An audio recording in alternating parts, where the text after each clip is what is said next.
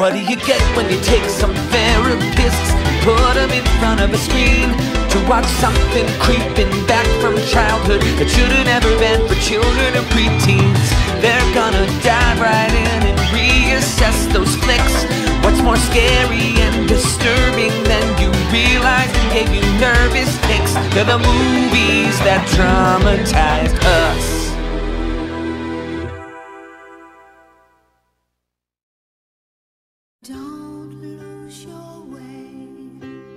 You know, guys, so we were just talking about this. If you haven't watched The Land Before Time, you should definitely watch The Land Before Time.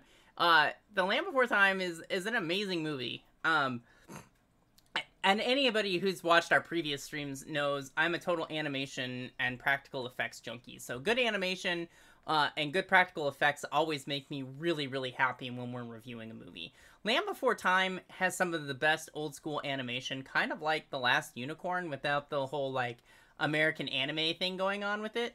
But honestly, you know what you didn't make us and send me? Our Fuck Don Bluth graphic. I know, that's what I was saying before Denver Bear Hunter said, you know, couldn't hear me? I can't hear you. I didn't have time to make the Fuck You Don Bluth. Even though we love Don Bluth. We do love Don Bluth. Don't take our Fuck You Don Bluth as anything more than pure love for Don Bluth and his ability to strike a chord on our empathy nerve. But seriously, fuck you, Don Bluth. So, I don't know, Can we make a shirt that says that? Fuck you, Don Bluth? I thought we were talking about it. Didn't we do another Don Bluth movie recently? Yeah, we did, Wrath of Nim. Yeah, The Secret of Nim. So, the same animation as Secret of Nim. If you guys watch the Secret of Nim cast, like, you know how much I love the Secret of Nim. You know, it feels great. I'm back from vacation. I'm, like, kind of out of my weird antisocial funk. What? Yes, we all know how much you love the Secret of Nim. Not a boob. No. Rule 34. No. Well, you know, speaking of moments where the therapist did the traumatizing, we're gonna do that here again. The boob tree was The Last Unicorn. Thank you. Right. Let's leave the dendrophiliacs out of this, okay? The Futanari was The Last Unicorn. Yes, the Last Unicorn was all the futa. We don't need to. Let's not bring that up again, okay? I'm okay with bringing up the fact that we rule 34 to everybody on accident. Okay, I'm okay with that. That's a thing that happened. I just have to accept that. On accident.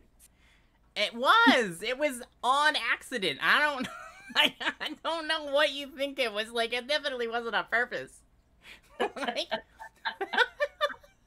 Like, the last thing I want to do is get banned by Twitch for being like, you rule 34'd your viewers, you asshole. Like, I mean, okay, so they have let us, by us I mean me and Chillquill, play Lust from Beyond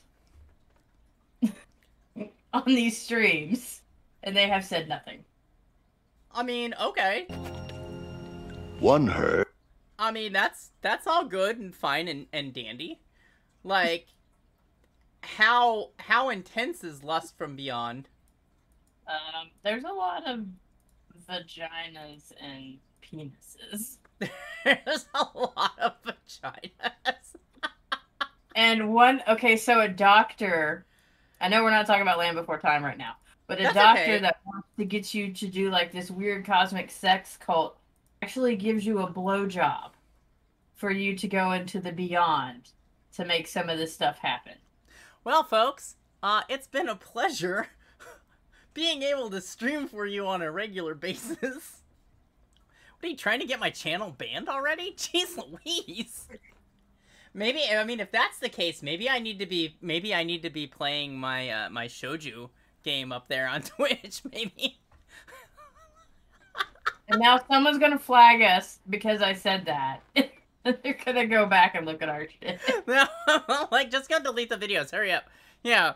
All right. So, anyways, we'll bring it back around. I mean, this is the movies that traumatize people, not the games that we use to traumatize people. Come on now. And Land Before Time is a far cry from Lust from Beyond. That is true. Land Before Time is a very far cry from Lust from Beyond. I mean, well, I don't know. Some people might Lust from Beyond for Sarah. You know, they got that weird dinosaur love. Oh, the dinosaur. Okay. I wasn't talking about the... What'd you think I was talking about?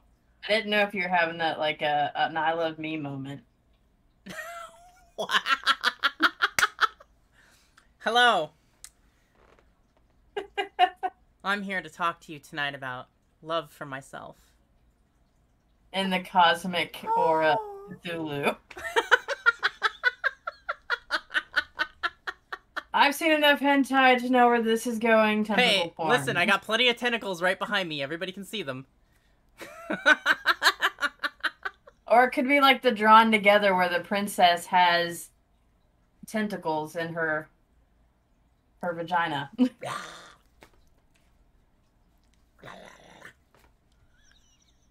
So again, but we're talking about Land Before Time, which has nothing to do with tentacles. I mean, you know, now I kind of want to see a Land Before Time where the Kraken comes out of the ground and, like, just...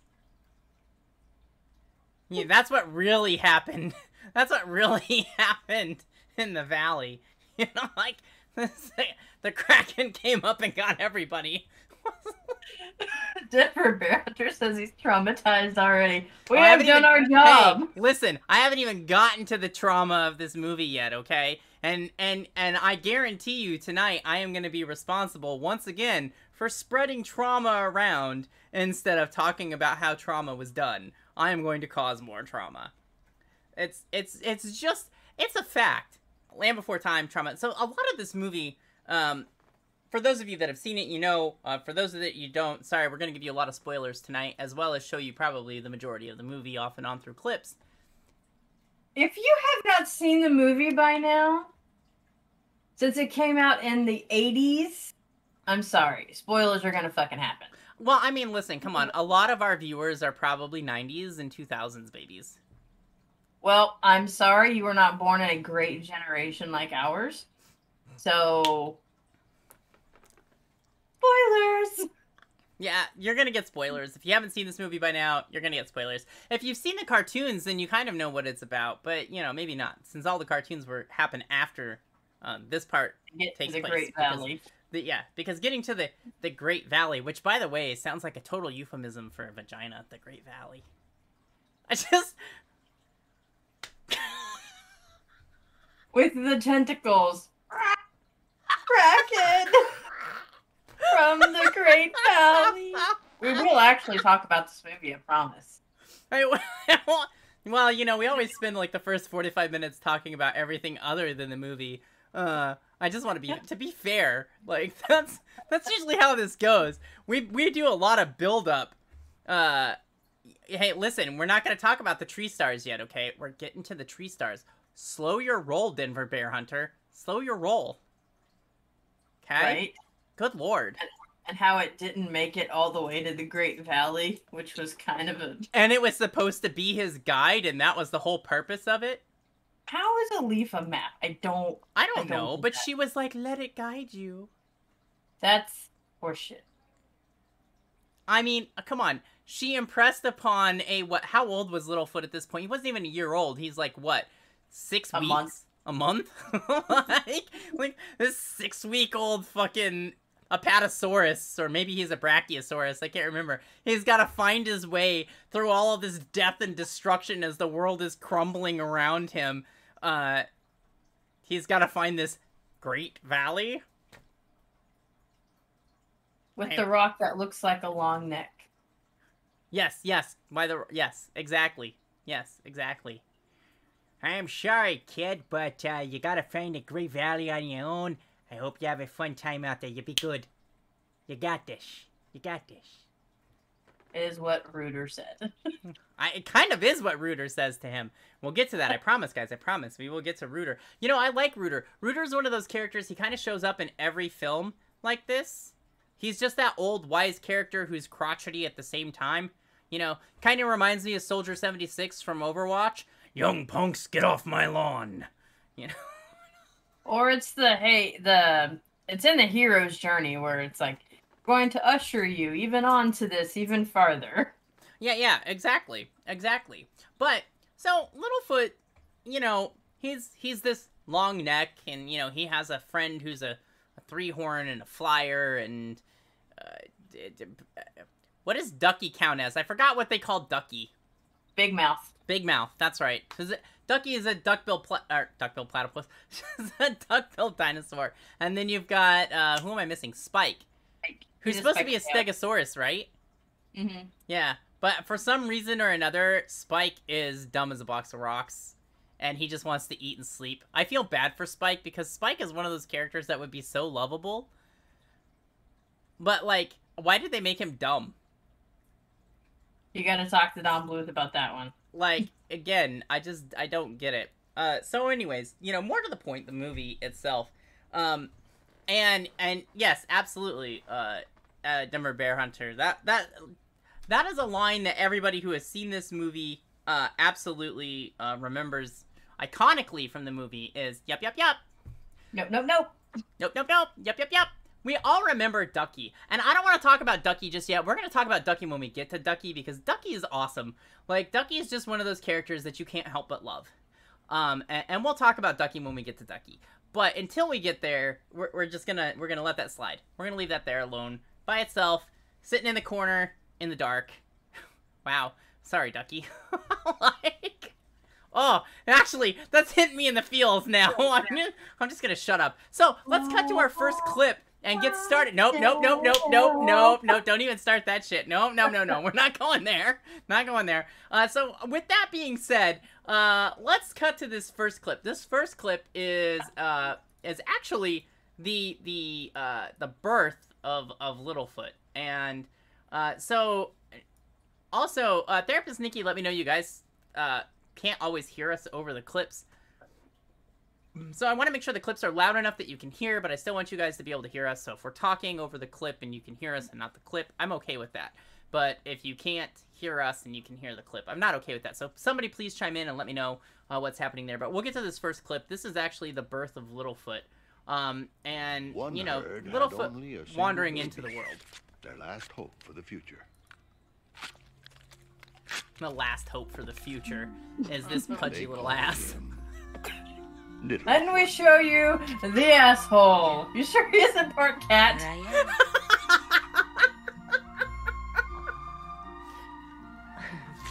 If I was Littlefoot, that would be the most terrifying thing. That big ass face coming in and then licking my butt. Like, what the fuck, man? What are you doing? And he likes it. And this is how Littlefoot gets an ass-eating fetish. Right? Absolutely adorable fucking little dinosaur. You gotta love the way they drew him. He's so cute. Like that timid, I don't know what you are, let me run away, I can barely walk. Don't be frightened. Come out. Oh, you just want to hold him and be like, it's okay. It's okay. I just love that. It's so no, I was gonna say Land Before Time right here.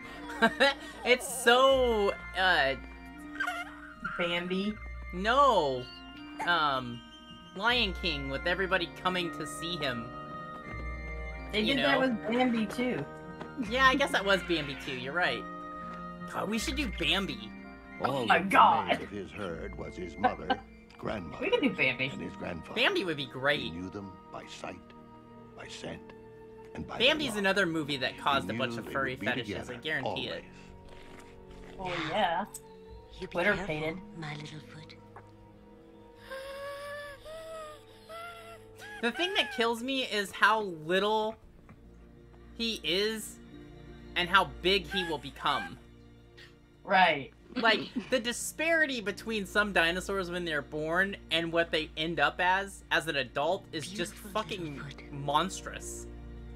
I mean, we can go back to Jurassic Park in the podcast that shall not ever air. You know, I feel bad that that podcast got so broken. I mean, we could try it again at some point. I would redo the Jurassic Park podcast at some point just to have our that was a third podcast that we did, right? Right. That's when I like fucked up my camera. And Our audio was completely fucked, and we said no to Twitch Studio after that. Like, everything that could go wrong went wrong on that stream.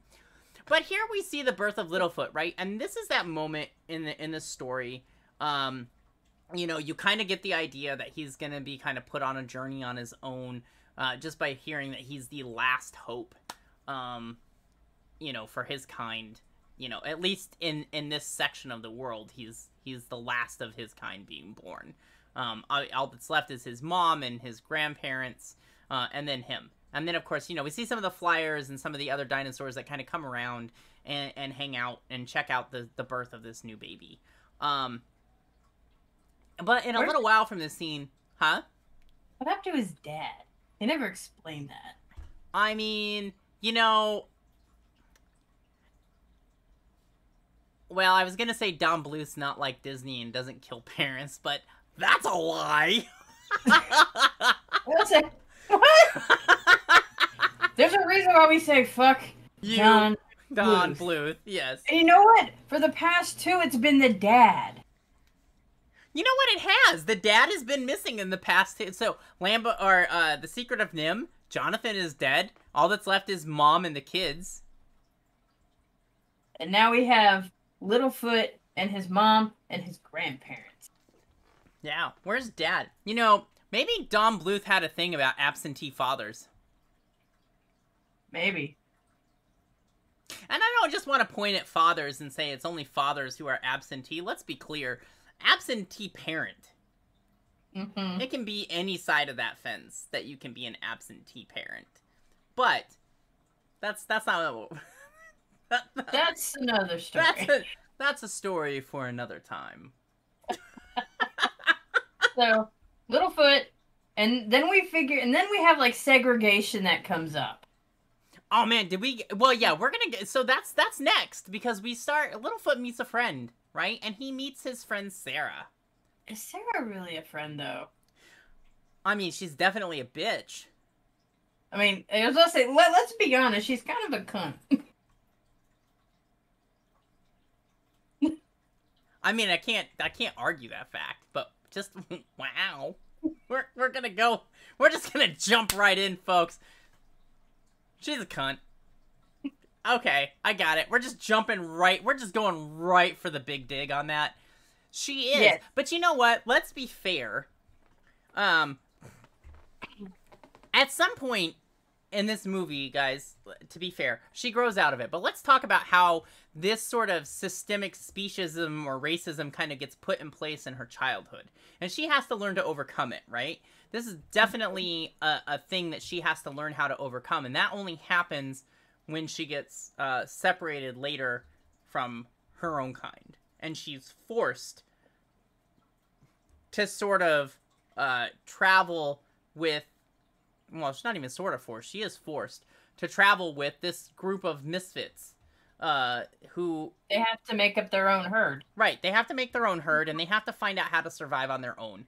And it's not until she's forced to do that she really starts to overcome that systemic hatred that's been put in place by her parents. So to talk about that, let's take a look at what happens here, because this is kind of a big deal. And I remember when we were watching this, both of us were just like, holy crap, her parents were assholes.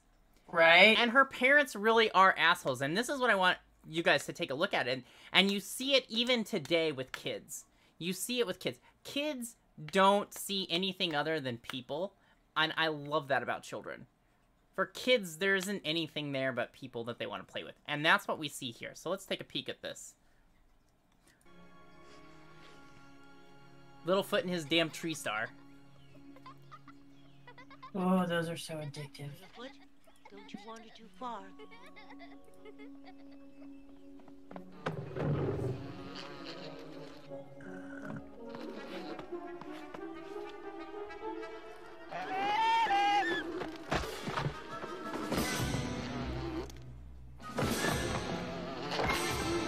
Is that bug like square in the face? Hey!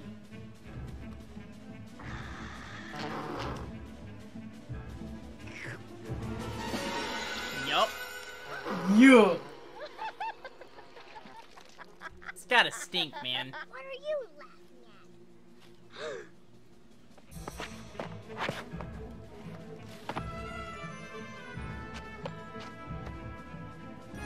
He doesn't even back down from this challenge.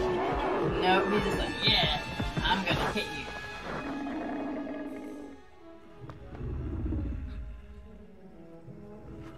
And the dad. Come, Sarah. Three horns never play with long necks. Just the way he says it. No. Three horns never play with long necks. The thing is that freaking Littlefoot's mom could straight up just club him with her tail and end his fucking life. It's just, Right. like, all she's gotta do is swing that big ass booty around and it's done. I like how he like holds on to his tail for a harness. You know, Maximum Chaos, we're not talking about that until we get to Ducky. So, like I told Denver Bear Hunter, you're just gonna leave that yup right the fuck there at the door, okay? It stays put until we get there, because then I'll traumatize everybody. Why? Well, because we're different. I thought we were gonna save that for All Dogs Go to Heaven. Nah, because it really, like, this is the movie that everybody thinks about it on. Right. If we want to be entirely honest. So what we see here is just sort of this systemic hatred that gets implanted in Sarah really early. And this kind of separation of, like, I can't play with you because you're not my kind. And it's really bullshit, right? Because it almost sets Sarah up for a lot of failure later in this movie. And she struggles really, really hard to overcome that that kind of mentality that was put into her head by her parents. And it's a really kind of dark thing that they set in stone for her. And it goes to show that all it takes is you sort of displaying this trait one time for a kid to really follow through with it. Even today, when you look at, if we're going to, I'm going to segue to politics for just 1 minute. Okay, I don't like politics. I don't like talking about politics. But we're going to segue from it. So, children usually take on the opinion of their parents or their caregivers because that's the opinion that they're hearing. They're not looking at the bigger issues. They're not looking at research because they don't really know how to do this for themselves yet. Right. So, but that ingrained thing can carry on through the generation if they don't learn how to think for themselves. Well, and that's very true. And, you know, we have a lot of that high, you know, that anti-intellectualist kind of movement happening, and we're going to segue right off politics because I don't want to get caught on that, but, you know, that it's really a big thing. Teaching people to think for themselves and to understand is super important. And Sarah is forced to do that, and this is what I want to make very clear. This is what happens to Sarah. She is forced to think for herself and kind of confront her realities as the movie goes on. And each one of these characters sort of has their own, and I think this is important to understand, all of these characters, whether we're talking about Littlefoot, Sarah, Petrie, Ducky, Spike, they all have something that they have to overcome throughout the course of this movie. And while, yeah, not everybody gets as much time in this film as Littlefoot and Sarah do, because they definitely get the majority of the time, everybody has to overcome it. Petrie, when we get to Petrie is riddled with anxiety. It's like this inferiority and insecurity. And he's afraid of, yeah, and he has to overcome that. And when he does, he kind of finds his own self-worth in that. And it's super important. And you guys will see that when we get there. But, you know, and the same can be said for Ducky. Ducky has this kind of need to just be almost a people pleaser in a way. He is a people pleaser. Yeah, Ducky really just is like, oh, no, it's okay, it's okay. We can do this. Yep, we can do it. And you know, and I mean, there's a lot of what you see in this is all these little things that kind of can develop into something that's far worse later in life if you don't learn how to deal with it early on. Or nobody teaches you a better way to handle it early on, right? And then you have to kind of unlearn these behaviors that you've been doing for, you know, 10, 15, 20 years, and that can be really kind of hard. Right, and I mean, you have Spike, who was left behind, thought of as, I guess, a bad egg that wouldn't hatch. And so you have, like, Sloth, Yeah. or just being different. Yeah, exactly. And he is, and he's... But, you know, it's funny because, well, I mean, we'll get there. But Spike is, again, I was talking about this earlier, Spike has this really, the potential to be this really awesome character that they just never really explored. I feel like he... Speaking of, got the short end of the stick. Like... Well, they explored him later in the other movies, like once the franchise branched out. Right, yeah, after it kind of took off into its own thing, and he really kind of came into his own later. But in this movie, he's very much a kind of just this empty-headed space that doesn't really do much. I mean, I hate to say that, but it is what it is.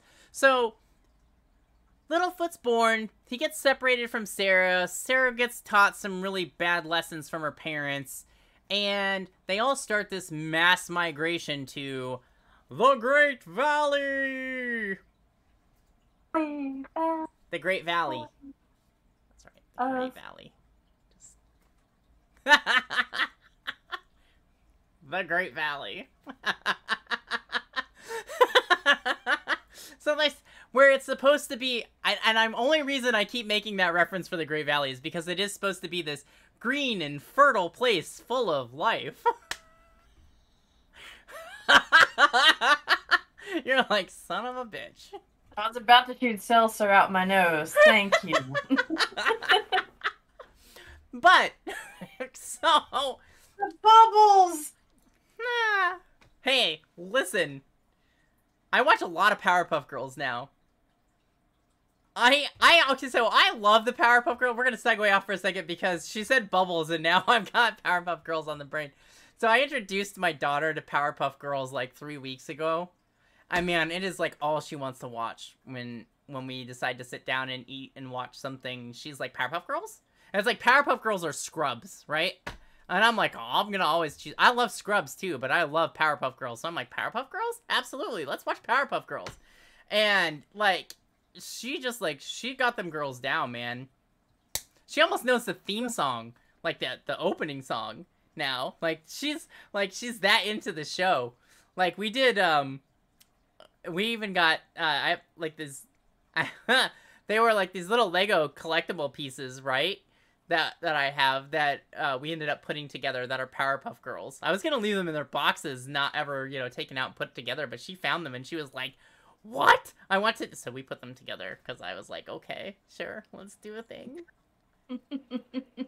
But the thing that makes me the happiest is, of course, that her favorite Powerpuff Girl, also, through no influence of me, I would like to add, happens to be my favorite Powerpuff Girl. So. Which is Bubbles. No. That is not Bubbles. Bubbles is not my favorite. She's probably my second favorite. She's also not my daughter's favorite. So by that account. So, my favorite Powerpuff Girl is, of course, none other than the most awesome Blossom. That was my second guess.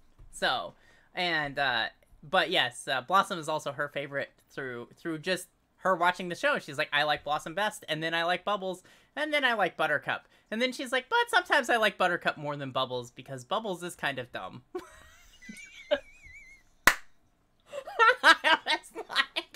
I was like, aw, you're so my child. And then we go on to the Great Earthshake. So, back on track with The Land Before Time. Yes. Bubbles. So yes, then this traumatic event happens, and honestly, I gotta say that even in the show, even watching the movie, this scene actually, in and of itself, everything that happens in probably the next 10 minutes is super traumatic. I don't even know if it's that long, honestly. That whole sequence of events that we're about to start up. So, the Earthshake happens. So, there's this giant kind of earthquake that starts to happen. They're all traveling trying to get to the Great Valley. Making their way there. They sleep weird. Yeah. And this weird, like, frog lizard thing freaks me out.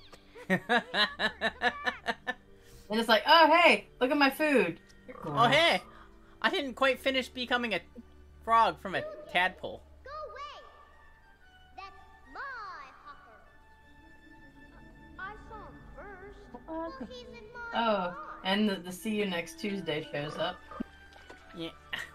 Wow, you're just not ever gonna let her live it down, are you? She has her moments where she's okay.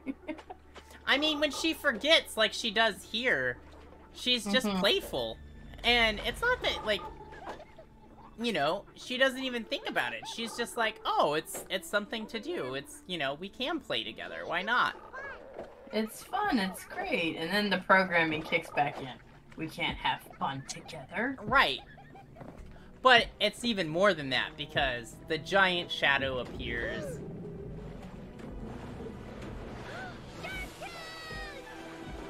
And the Sharptooth shows up.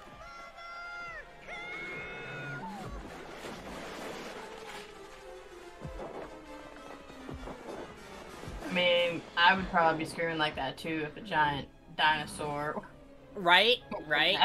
Showed up and was like, I've got baby arms for you!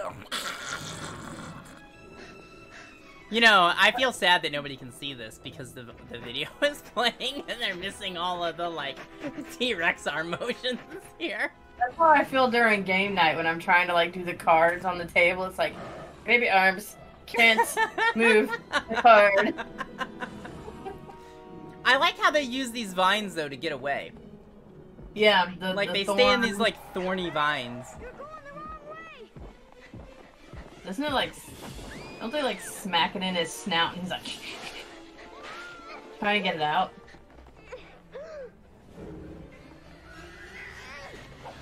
Like, that one right there, you mean? Yeah. And he's like, No, no. aw, damn, my arms are too short, I Yeah, can't reach my face! I can't get it! And then Mom then- shows up and she's like, I'll beat your ass with my neck and tail. Mother, run, run. And because of my But cursed tiny you know what I arms. like? You know what I like about his mom is she's even protecting the three-horn, who was an asshole to her kid. Right? She's not like she's trying to let anything bad. Oh, that tail swipe, man. She's not trying to let anything bad happen to Sarah either. But you know, she pays the price for it in this vicious scene right here, where she gets her back ripped open. I think I read that it actually was pretty gruesome. And then they switched it to a shadow.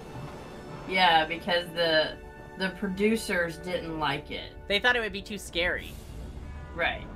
Which already, it's pretty fucking scary when you consider everything that's happening, and then this shit happens. And then, by the wonder of plate tectonics, shit starts to go wrong. Really wrong, as they all get separated because the ground starts to split apart. The kids are still being chased by fucking the Sharptooth, who's like, you're a fucking appetizer, please let me eat you.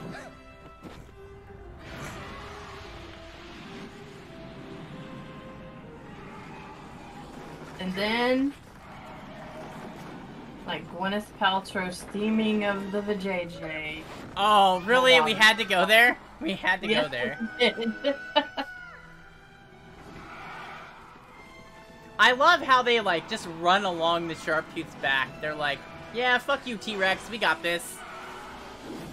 But we're gonna, like, run over all the rolling gravel and almost get eaten by But look, you. Mom saves them both. She could have let that little shithead Sarah die. She could. But she didn't. She still tried to do her best to even save her. And, like, how much blood has she lost? Since they're not really showing blood on this, by the way. Right? Her whole back has been ripped open. You know she's losing blood like a beast. But, I mean, given her size, she's probably not gonna die from that wound. In this time of the clash of continents, I mean, I'm not saying it's not gonna get infected, but... worlds were divided. Families were cut in two. Littlefoot was separated from his It's grandmother. really, like, the fall here that kills her. Like, between the wound and the fall, it's just more than her body can sustain. Sarah! Stay away from that long neck, you hear? Here? Her parents were on the other. So, I mean, okay. So this whole scene, like, without the interruption, obviously, of us and our shit talking and whatnot, you know, is pretty intense, with everything that's taking place and happening. I think this next clip is just a repeat of this clip partially, so I'm kind of cutting, some space here before we get into this next one, to get to where the next portion actually, is.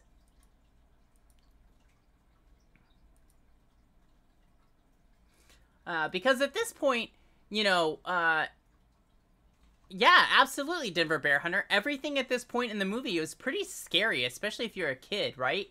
The earth is shaking, there's the camera shake is happening, all of the things that are designed to invoke kind of this visceral response in your body, because all of this stuff is happening. And if you're watching this movie in a theater or with a good sound system at home, you have what happening? You have sound. Lots of sound. Lots of deep vibrational bass, which invokes a fear response to start in your body. So all of these things are sort of happening all at once. And now you've got these two little kids. Well, I say kids. These two little dinosaurs now completely separated from their families. And you end up sort of in this space and, you know, no one can get to each other. You can see this gigantic ass gap here between where they are in proportion to each other. Here's Sarah and Littlefoot down here. This is Sarah's parents, Littlefoot's grandparents all the way up here. And just the sheer size of it is, you know, wow. Like, how wide must that gap truly be? I mean, and there's like no way to, without going the long way around or trying to find some kind of chasm going down or up, are you going to be able to cross that? Right. And going down is exactly what Sarah tries to do.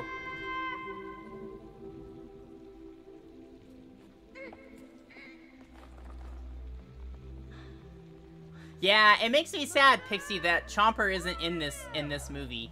I wish Chomper was here because Chomper is an absolutely joyous little character, even for a Sharptooth. But yes, and speaking of which, this is actually the scene where his mom dies. So sorry if you just joined us, you came in at your one trauma moment. Like, yeah. Because she just can't hold on anymore. Chomper is best beast. I agree. Do you remember the way to the Great Valley? I guess so. But why do I have to know you're gonna be with me? Fuck you, Don Bluth. I'm just saying, man. Exactly. This fucking hit me in the... This hit me in the feels already. You fucking asshole. I can't even hear it. Like, fuck you, Don Bluth. Dude, this scene makes me cry every time. Like, it's all I can do. No shit, guys. It's all I can do to hold back my own tears right now. Like, this scene is really sad.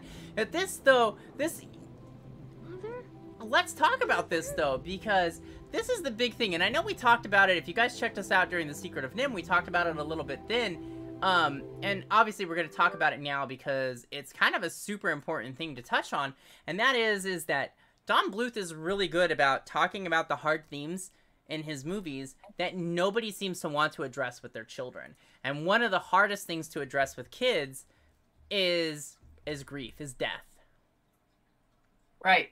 And like I said in our last one with The Secret of Nim, I actually watched an interview where Don Bluth was being interviewed about this, and the guy went, "Man, you don't hold any punches when it comes to, like, the hard stuff like death and afterlife or any of these things." And Don Bluth was like, "Why?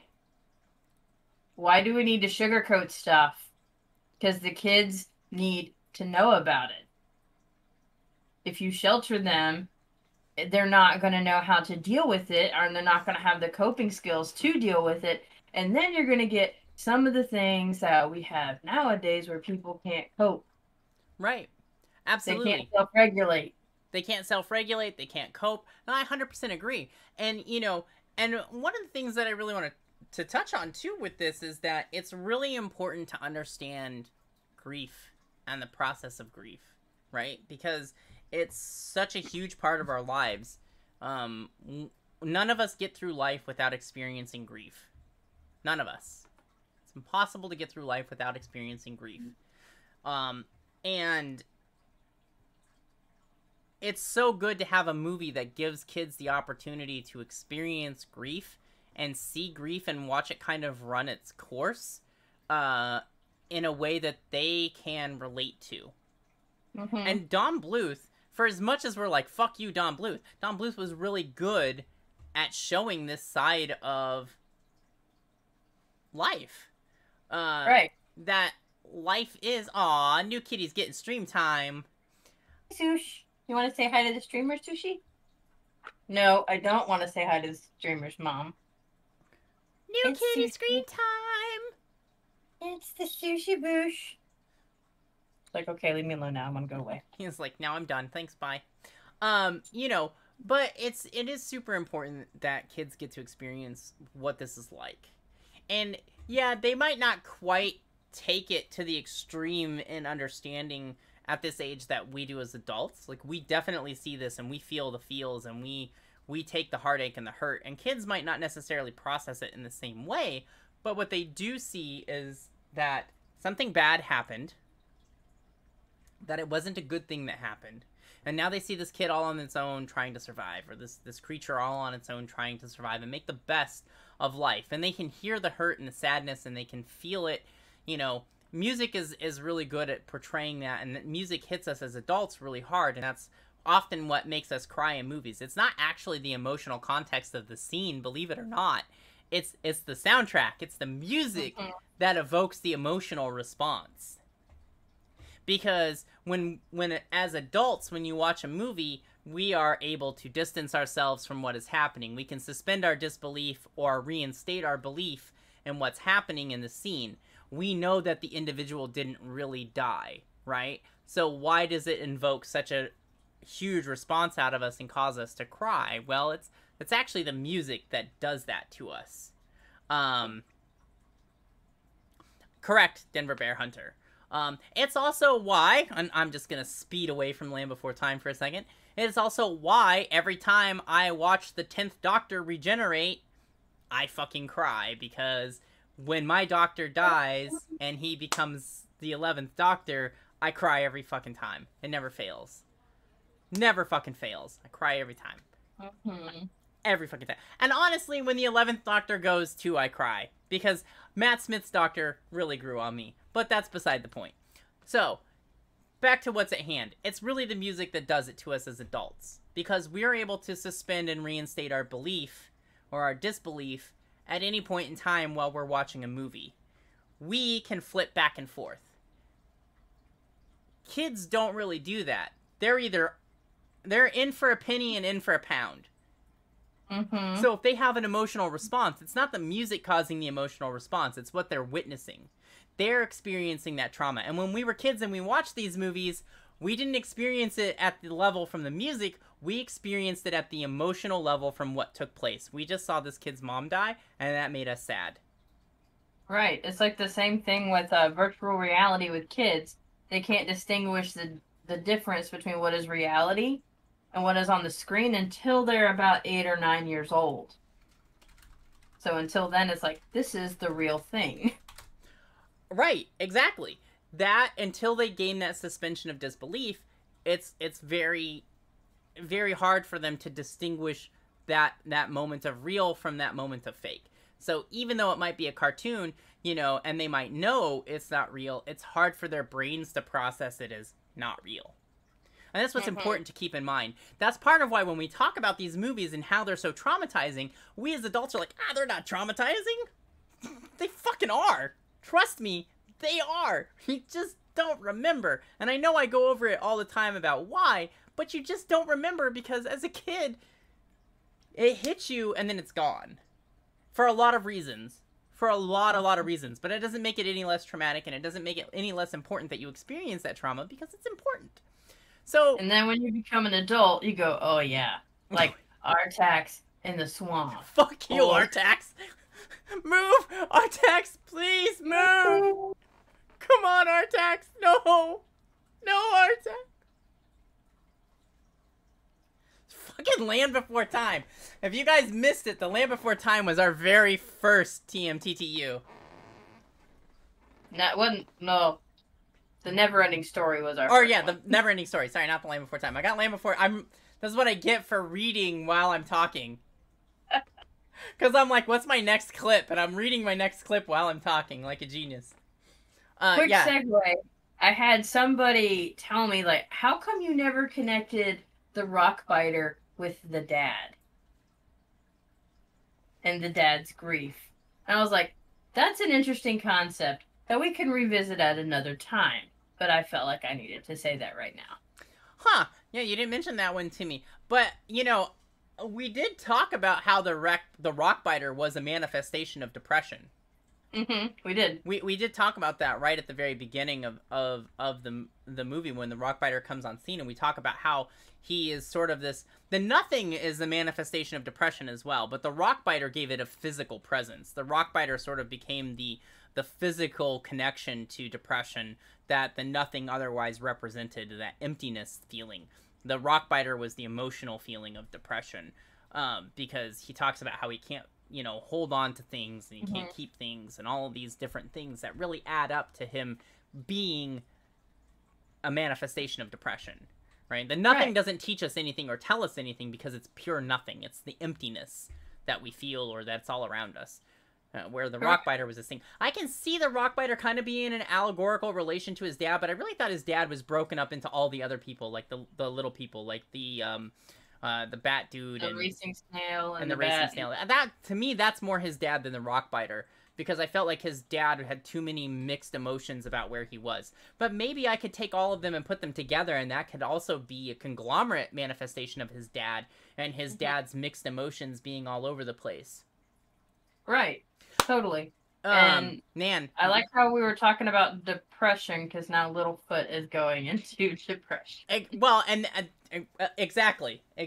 So now we're actually going to get to this part, right, where Littlefoot starts to be depressed. And his depression actually kind of follows him all throughout the movie, and I think this is another important thing, because it really touches on recognizing what depression looks like. A kid's not going to be able to do it, right? But an adult watching this movie sees it as depression and knows, wow, man, Littlefoot's fucking sad. That little teeny tiny dinosaur is depressed as fuck. Mm-hmm. And I don't know, like, if any of you out there have animals, your animals get depressed. They really do. You might not think about it, but they get depressed. I try not to anthropomorphize my animals and put too much emotion on them, but really, you know, when you have animals that act out in different ways, it's because they're displaying emotions in some fashion, right? Like when we put my dog Coda to sleep, I thought Duncan was having, my cat Duncan was having a huge reaction just to whatever with his asthma, but really he was depressed. He wouldn't eat, he wouldn't drink water, I had to go to the vet and get him a ton of fluids, but really he was depressed. And then we got Prince and he was better. Yeah. Absolutely. And I see it all the time in, like, my cats. Like, I see their depression. They get super mad and depressed if I leave for too long. Oh, yeah. Like, if I go away for a week, like I just did, and come back, they're super, super depressed. Mm-hmm. And so, like, all things that you have to see, and it's good because Littlefoot kind of shows us this, and so we're gonna take a look at that. And we're gonna see a little bit of it here with this clip. And this is where Littlefoot also meets Rooter, and Rooter's kind of that old codger wise man.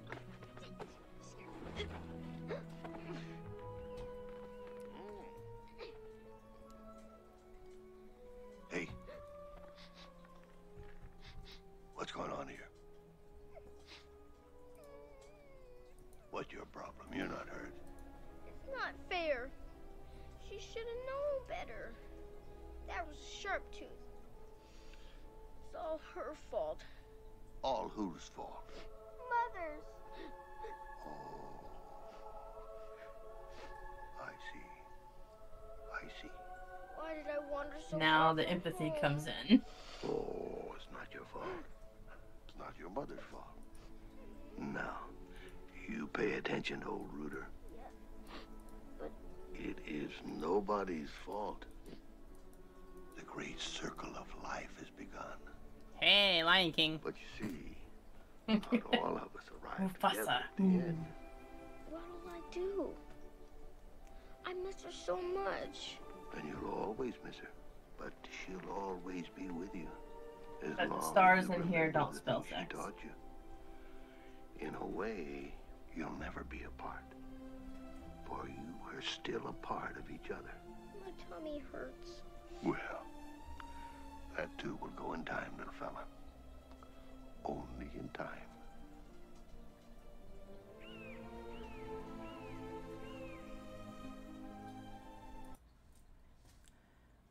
So I like how Rooter basically tells him, like, yeah, it fucking sucks and it hurts, but it will heal over time. And none of us want to hear that when we're feeling that way. But no matter how you cut it, it's the truth. Right? Right.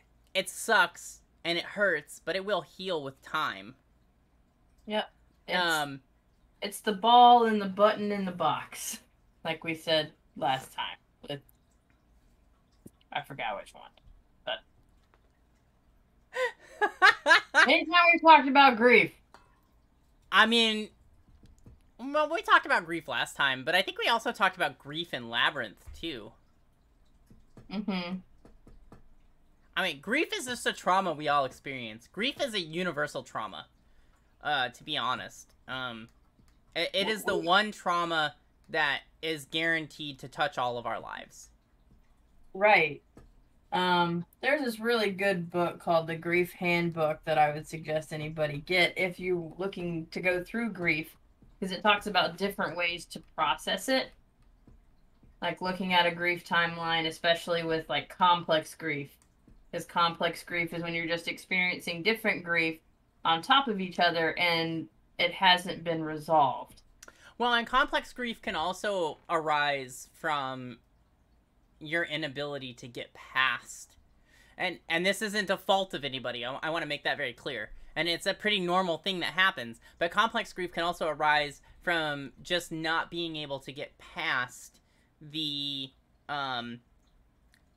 event of whatever happened. So, if you're, for example, I'll use myself for example. I'm not above self-disclosure. So when my grandmother died in 2010, I went through complex grief. It took me over 2 years to really be okay with my grandmother's death. That's complex grief. Mm-hmm. You know, we always try, companies try to put a limit, a set of time frame on bereavement, how long it's going to take you to be sad. The sadness has no timeline, folks. I want to point that out first and foremost. Your grieving process, it's not 3 days. Your grieving process can take anywhere from 6 months to a year. And sometimes some people don't grieve as long, and it might take them 2 or 3 days, and they'll be fine. And your pets, despite what people might think, or secondary trauma grief related to somebody passing that maybe you weren't as close with, but that you knew, those things are all relevant grief. They all deserve bereavement time, and they all deserve your equal amount of attention in terms of what it takes for you to grieve. I just want to make that very clear, because pets are family, and family friends are still family friends, and friends of friends are still friends, and those things don't change how you feel about when a person dies. That can still hit you just as hard or harder sometimes. Correct. And so it's very important to understand that your grief and the grieving process takes a long time. But complex grief comes when we're unable to really move past an event or a thing that happened. I was very unable to move past the events that led to my grandmother falling into a coma and then eventually her death, right? It was very hard for me to move past those things And that is what led to my grief turning into complex grief. It stopped being regular grief. And part of that also is that I was responsible for helping put together all of her funeral arrangements, getting everything put together. There's a lot of things that go into that, and I pushed all of that stuff down so I could get all of that stuff out of the way. And then once I was allowed to finally grieve, it took me a very long time, and I played, unfortunately, the what if game, and I tried to bargain a lot, which is a very normal grieving process. And unfortunately, once someone is dead, you can't bargain. Nothing's gonna come of that. We try, but nothing is ever gonna come of that. And grief sucks. So no matter what anybody tells you, grief can take a very long time. And complex grief is just I appreciate that, Denver Bear Hunter. Complex grief is just really this very layered, systemic kind of repetition of grief where you start this process and it starts off here, and then this event happens and you're like, oh, that was really bad, and then this event happens and this event happens, and then you start going in circles, and it just continues to layer on top of itself until you kind of end up with this, here's my core grief, and here's all of the layers I've stacked on top of it. And hey, look, I'm split screening again. Oh, nope, I'm not. So you end up with your core here and all of this other complex stuff stacked on top of it. And you have to break all this down to really get through that complex grief. And complex grief can take years to work through. Like any trauma, because that's what it is. Complex grief is just trauma. And I say that, and I'm not trying to denigrate how intense trauma is by any stretch of the imagination. But I want you to recognize that complex grief is trauma. First and foremost, grief is trauma. Complex grief is very trauma, right? That's just what it is. And you have to break those layers down to get back to the core of what was causing the problem so that you can reach some level of acceptance and move forward from that. I mean, trauma is anything that you don't have the skills to deal with at the time. Correct. Or be able to process at the time. Yes, Pixie. So if you don't have the skills to process failing a test, that's a trauma. Correct. If you don't have the skills to process the death of a pet, that's a trauma. It's not always these huge things that we think of, like wartime or assaults, big natural disasters. I mean, those are big T traumas. Right. However, trauma is just something you didn't know how to cope with. Trauma can come from dropping your phone and having it get broken. Because it might be your lifeline to most of the world around you. And you don't know how to deal with it being broken because maybe you're in a position at the moment where you can't afford to go get a new phone. That's trauma. You don't have the skill to deal with it. That's still a trauma. And some people would be like, oh, that's not a traumatic thing. But it is. Because it's something that just got taken from you. And you don't know how to deal with it being taken from you. That's still a trauma. So trauma is one of those things, like, it's everywhere. And it's why part of why we do this, right? We love these movies and we love to talk about these movies. But more than that, we want to talk about and show why it's so important to recognize trauma when you see trauma. Because any of these events are trauma. And let me tell you, we just watched Rooter give that little speech to Littlefoot, and that son of a bitch has been through some trauma in his life. Rooter's seen some shit. Rooter been through some shit, definitely. Right. But I think it also shows, like, the whole movie in this totality shows the resiliency of this ragtag bag of this little herd, of how they have found a support system, because that's what they did. They built their own support system to be resilient against this thing and trudge against all odds to find the Great Valley. Yes, absolutely. And that's what they do. And so we're going to kind of get to this next part. This is Littlefoot still kind of wallowing in his grief. But this is the moment where he kind of starts to begin his journey out of his grief. Granted, this journey takes him the rest of the movie. He doesn't really get fully out of his grief until he gets to the Great Valley and he finds his grandparents again and realizes that he's... And I'm going to put a little bit of emphasis on this because Littlefoot's never been alone in this movie. He feels alone because that's his trauma right now. He lost his mom and he feels alone. But he's never alone in this movie, right? He has his friends who are all there helping him and who he's helping along the way. But his grief doesn't end until he finds his grandparents and he's no longer feels alone. And it's not a realization he has until he gets to that point. So, but this is the moment where Littlefoot begins his journey, in my opinion, and maybe Nikki feels a little bit differently about it, but I think this is the moment where Littlefoot starts to begin the first steps of his journey out of his grief. With the cherry one? Yeah, this is the Flyers.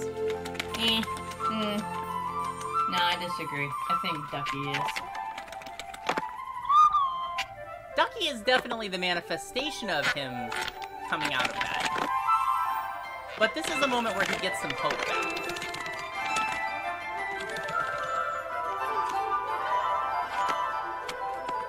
And this is comic relief with the babies and the cherry.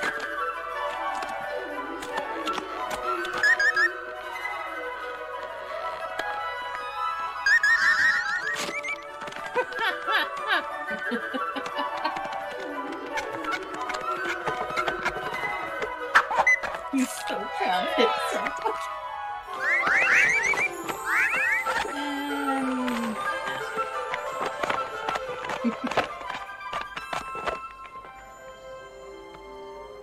Empathy at its best. Aw, you're sad. At first, Littlefoot that's could what makes you only feel think better. about his mother. He hardly noticed his hunger and forgot about the Great Valley and that he must somehow reach it. I mean, there's a reason why people give food at funerals, especially comfort food. Because it's, for one, people who are grieving may not think of that bodily function.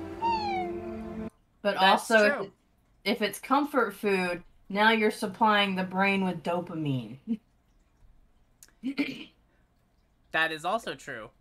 And you get those kind of feel-good moments going on, and it's super important.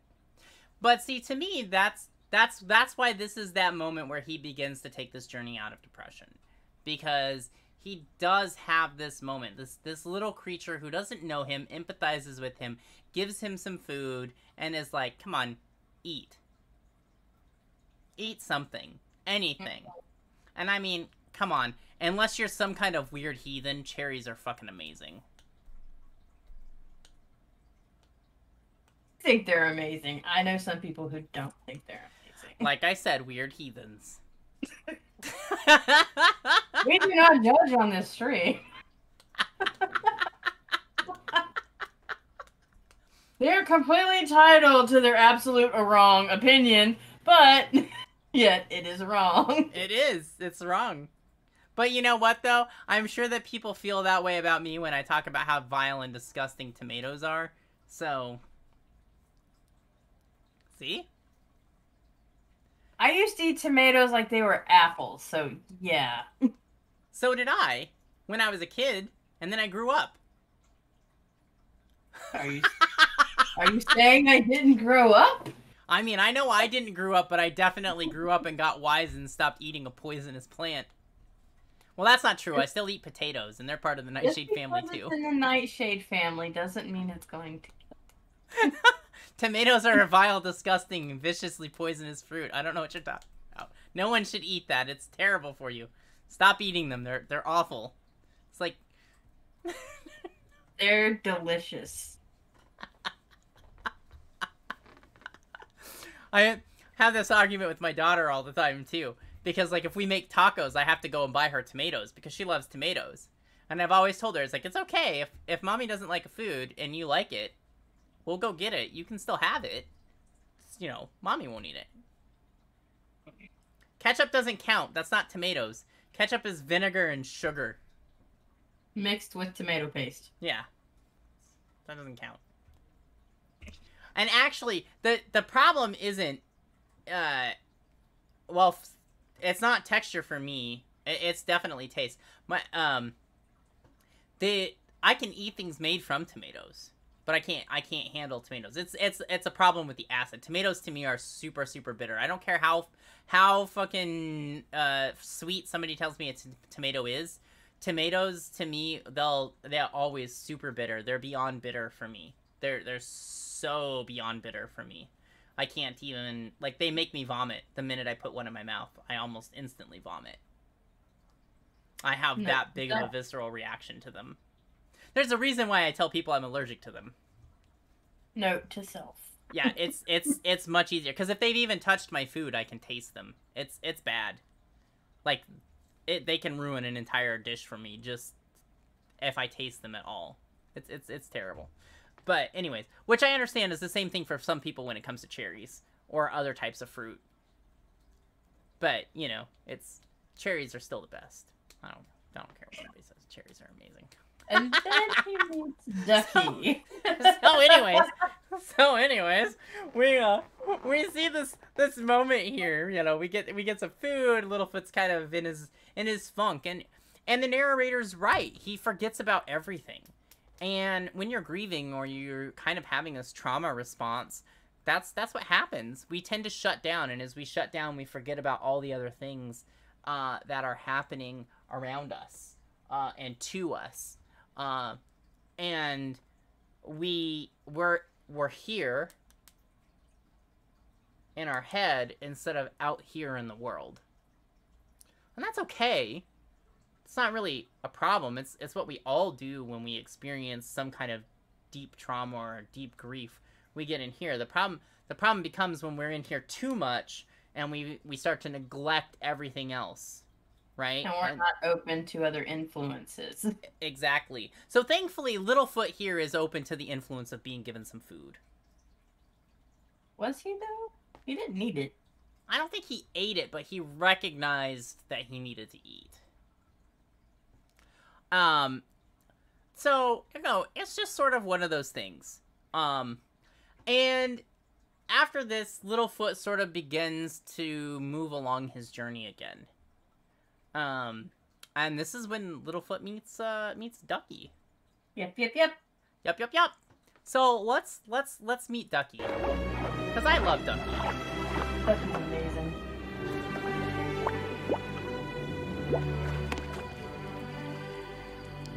Hello. I said hello. I said hello. What is your name? Maybe you cannot talk yet. Huh? I love that, Phoebe. You cannot Don't you know yet. anything? Oh, Long that would necks be don't sad. talk to. Or whatever you are. Me? I'm a long neck Whatever too, see? And I have a long tail like you.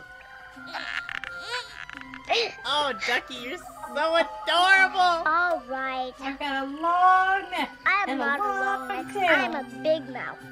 But Just I am wanting to all belong. alone. I am. I lost my family in the big earth shake. You want to go with me?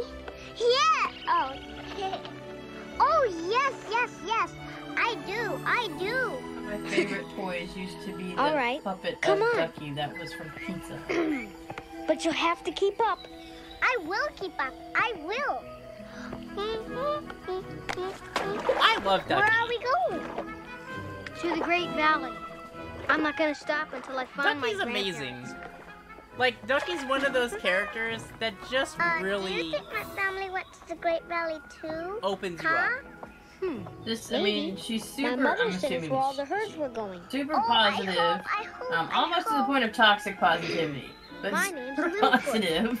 Mine is Ducky. But she Yep, also that is what suffered it is. loss, Yep, and she yep, didn't yep. let it bring her down. This is true. And that's sort of contagious to Littlefoot, which I think is what's important. And they're playing. Yes. Super important. Even though he Don't tried step to on a take crack Sarah's or you'll dad's fall and break your toxicity there back. for a minute. Okay. And yeah, they start playing and they start having this moment together, and Littlefoot kind of realizes that life can keep going. Right. It didn't have to stop. But, and now that we're talking about Ducky, of course. Yup. I am going to do what therapist Sarah does best. We need to have our own segment and theme song that goes, traumatizing Sarah moments of the evening. Yup. We do. Brought to you by Rule 34. You're right. We kind of almost need to have that moment where it's like, what trauma does Sarah bring to us tonight? Trauma like brought to you by therapist Sarah. So, Trauma. what trauma does therapist Sarah bring to the table this evening, folks? Well, let's talk about Ducky's voice actor. Ducky's voice actor was amazing. This was Ducky's voice actor's second to last film. The last film that Ducky's voice actor did actually was All Dogs Go to Heaven. And shortly after filming on All Dogs Go to Heaven wrapped up, and this is the moment where I'm going to give you just a little bit of warning, ladies and gentlemen. I am about to throw out a huge trauma bomb, so if you're susceptible to trauma or you don't want to know it, now would be the time to mute me for just a couple of minutes until I give you the okay sign that you can come back. I promise this isn't me playing the game with you. This is literally me saying it's okay to come back. Listen, I recognize the crowd of people we have watching this show, okay? Listen, alright, so here it is. After filming on All Dogs Go to Heaven wrapped up, Don Bluth even said that she was one of his favorite voice actors. He wanted to keep using her for all kinds of films that he had lined up. She was murdered.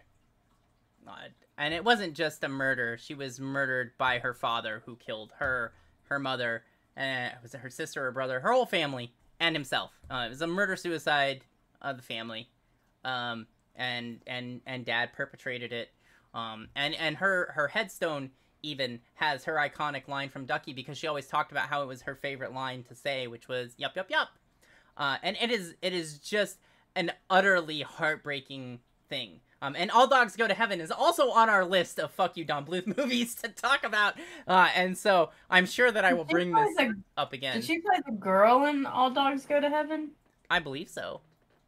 I'm thinking the voice, because I'm thinking back to when I watched it in the 90s. Yeah. His memory so great. Yeah. And so it is just utterly heartbreaking. Because she had such a promising career ahead of her. And this movie is probably the one that people know her for best. This is the movie that everybody thinks of as being her last movie, but it wasn't. It was actually All Dogs Go to Heaven. And it just really, it's heartbreaking. And trauma moments brought to you by therapist Sarah. And it just is like, and it makes the trauma of this movie, I think for me, it makes the trauma of this movie even worse. Right. When I think about it, because it's just such a poignant thing to know about this upbeat, happy-go-lucky character, which apparently, according to, I don't remember if that was just the source that I read or if you read it too, she was like that in real life. Like, she just was this really happy-go-lucky kid. Yeah, and she loved life. Yeah, she loved life, and this is what happened. And it's traumatic, and this is the part where I say, if someone or yourself is feeling a certain kind of way, seek out help. That's what we're here for. Whether that's the suicide hotline, whether that's just talking to somebody, Find someone to be a confidant, and therapy is a great place to do that, because you don't have to worry about it bleeding on other relationships. It's your own special relationship. Right. With somebody who is there to listen and not judge. Right. And so, and her dad definitely could have used that. I think he struggled a lot with her fame, and he I believe was alcoholic. And not making excuses in any way, shape, or form. There's never an excuse for that kind of action. But I do believe he struggled a lot with her fame, and what that meant for him and his family. She was his child, wildly more successful than he was at this point in her life. And I can understand and see how that might cause some distress, but, at the end of the day, other people's success isn't a reflection of you in that sense. It just means that somebody got lucky somewhere. Yeah. She got lucky. This should have been a thing for her parents to celebrate, and her mom apparently did celebrate that success, but Dad took that success really hard. So, yeah. Anyways, moving on past this trauma moment. You guys can come back now if you want.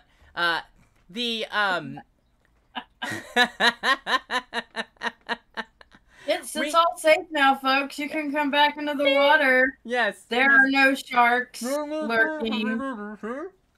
So anyways, as we move up on past all the feels, yes, it is all the feels, Denver Bear Hunter, I agree. And I'm sure that we will bring this up again when we do All Dogs Go to Heaven, but that'll be in a couple of months. Wait. We're not doing it next month. No. Next month is a different movie. It's not our September movie either, because I think it wouldn't be until after the first of the year that we do All Dogs Go to Heaven, because don't we have movies already lined up for August, September, October, November, and December? I know we do for August, October. I know we. Well, we're doing 2 holidays, like November, and then... In December, we're doing 2. Right. Yeah, guys, in case you didn't know, in December, you're going to get 2 TMTTUs. Yeah, guys, we're breaking out all the stops in December. There's a lot of Christmas trauma movies. So we picked 2 of our favorites for Christmas trauma. Yeah. Christmas. All I'm gonna say for Christmas movies is don't feed it after midnight.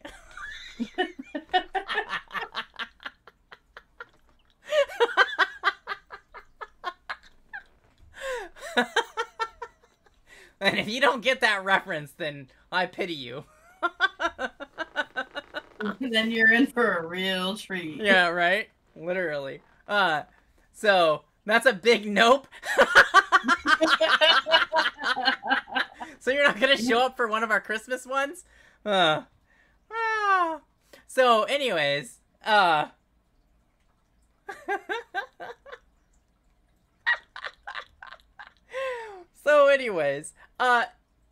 Littlefoot meets Ducky and starts having a normal kind of existence. Granted, during a grief process, and I think this is important to note because I think this is something that people forget about, is that during grieving, going through all the stages of grieving, there are moments where you feel like life has gotten back to normal. Mm-hmm. And you have these moments where you are like, oh, everything's good and everything's okay. And Littlefoot goes through this in the movie as well. Because, like, this moment you just saw with him and Ducky, right, where he's playing again and he's laughing. But then we feel guilty because, oh, yeah, we've got this other thing. And then we go right back into our depressive spiral of grief. Yep. And Littlefoot kind of vacillates in and out of this as we go through the movie because other things happen that he has to give his full attention to and he doesn't have time to grieve. And he doesn't have time to be depressed. Right. And he gives his attention to those things and then he comes back to it. And that's how the grieving process works. And I think, at least in my opinion, and Nikki, you can correct me if I'm wrong if you don't feel the same way about this, but I feel like that's one of the things that Don Bluth did really well with this movie, is that he shows that grieving isn't this kind of linear I'm in or out process. It's this process of I'm in a grief moment, I'm out of a grief moment, I'm in a grief moment, I'm out of a grief moment, I'm in it, I'm in it, I'm in it, I'm out of it, I'm in it. And you just kind of go back and forth. And that's how the grief process of healing kind of works. You go in and out of it. And what happens is that you acclimate to the concept of a new normal. And that new normal is acceptance of the fact that this person, this thing, this animal, this event has happened, and you've acclimated to the idea that life continues without it. Mm-hmm. And that's when you reach your new normal. And that's when you don't... I want to make this very clear. You don't ever stop grieving. Grief never ends. Once you start the process of grieving at any point in time in your life, that grief will carry you with you forever. Grieving never ends. It's one of the few long-term things that starts and never really finishes. Because even to this day, I can think of a moment in my life that was a grief process, and I can go right back into that grieving process. I can fall right back into that spiral. Grief is one of the few things that you never, ever, ever, ever actually get away from. It follows you forever. Once it starts, you just acclimate to it and you reach a state of new normal. Yep. It follows you forever. If it feels over, you've reached new normal. Mm-hmm. It's not that you've not really begun grieving. You've grieved. You've just reached new normal. And in some cases, people will, you know, let's be clear, Pixie, is in some cases, people reach that feeling of, oh, it's over, and then they still have a big grieving process again later. And it's not that you didn't grieve. I want to make that very clear. It's not that you didn't grieve. It's that you grieved and your mind and your body were like, okay, everything's okay, I can cope with this. And then later something happens and your mind and your body went, okay, maybe I'm not as okay with this as I thought I was. And you have another moment where you have to go through that kind of grief cycle again. And so that's okay. But if it feels over, you've grieved and you've reached your state of new normal. That doesn't mean that it won't come back. If I think about, like, my grandmother too long, even earlier when I was talking about it, I was starting to tear up. Mm-hmm. I have to be careful, right? Because I know that that's a grief process that I will never be out of. Grief is a very tricky thing. And really, it is the biggest concept that we talk about in The Land Before Time. Because grief is what makes this movie. This movie was built around the concept of dealing with grief. And it is so imperative to understand. Grief just follows. You just reach new normal. And new normal is you being okay with that loss. You being okay with that loss doesn't mean that loss is gone or that feeling is gone. It just means you've reached a state of being okay with it. And that's why you can fall back into it. I hate to say this, and I might be saying it wrong because now I'm probably overthinking it, but you just really don't ever heal grief. Mm-hmm. It's not the kind of heal you can do. You know, you reach acceptance. Correct. Of it. Like, it's happening, and like you were saying, what you're saying is the new normal is acceptance. And then again, something else could come along, like you could find something else out new that happened for that particular grieving incident, and grief starts again.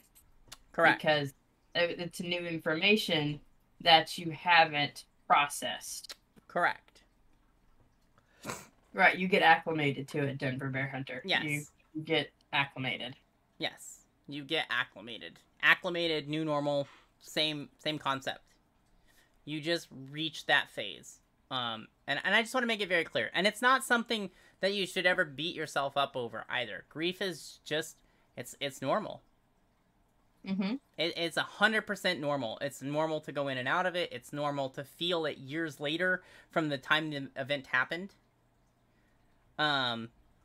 Yeah, absolutely, Pixie. That's what we're here for. That's why we do this. It's a celebration of these movies and how awesome they are in their own right, but also just the things that they teach us. You know, we talk about how the movies have traumatized us, but that it's something that they taught us as well. You know, we never almost get away from any of these movies without talking about something that they taught us about some aspect. And they all are very representative of different things that, you know, kind of functionally cause us to feel certain types of ways or cause us to think about things in a certain type of fashion or way. So it's just very important to understand that, you know, it's normal. It's okay. And then from here, he meets Petrie. What? And so then from here, he meets Petrie. Yes! From here, he meets Petrie. Let's talk about Petrie. You flied? No. You called. My stomach is talking. Mine too. I love that one. My stomach is talking. What this tastes like. He is talking. No, it isn't. You should not eat talking trees. Nope, nope, nope.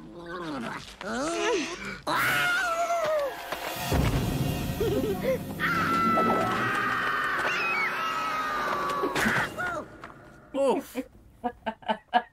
Who are you? Huh? My name Petrie. Petrie, huh? Funny name. Just the anxiety I that fly? radiates No. off of him. Oh my god, Ball. Petrie is nothing but anxiety. He is a ball cannot of anxiety. But how did you get way up there? I climb.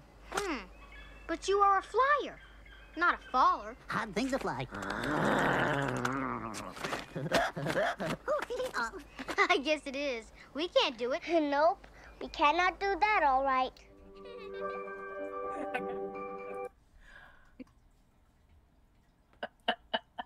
That's okay. So Denver Bear Hunter, let me ask, why did you identify with Petrie when you were little?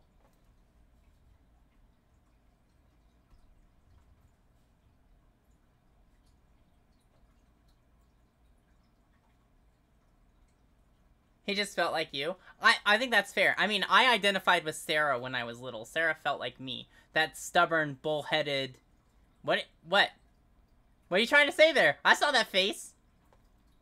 You trying to say I'm gonna see you next Tuesday? I was like, were you a see you next Tuesday as a kid?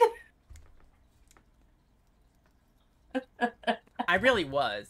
I'm not gonna lie. I really was. I either identified with Ducky or Littlefoot. That's fair. That's fair. I definitely was Sarah. Just stubborn, bullheaded, asshole-ish. Wanted to be in charge of everything. That was definitely me as a kid. My way or the highway. Yeah. Definitely me as a kid. Definitely me as a kid. So anyways, as we all talk about our Land Before Time personality type. I don't know if there's a quiz for that. I don't know if there is, but now I'm kind of curious now that we've said it.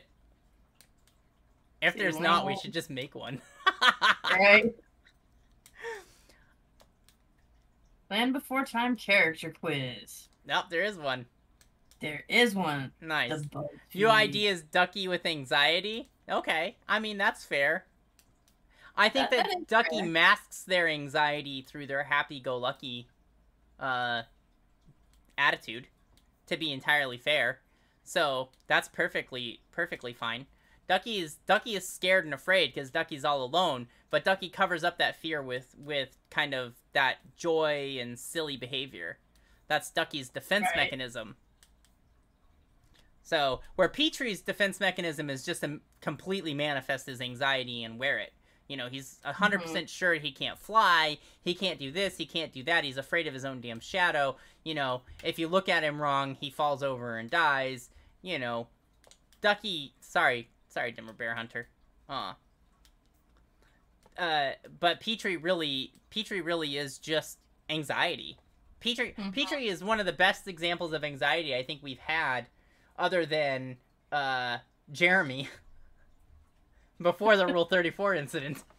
Who also a bird or avian flyer?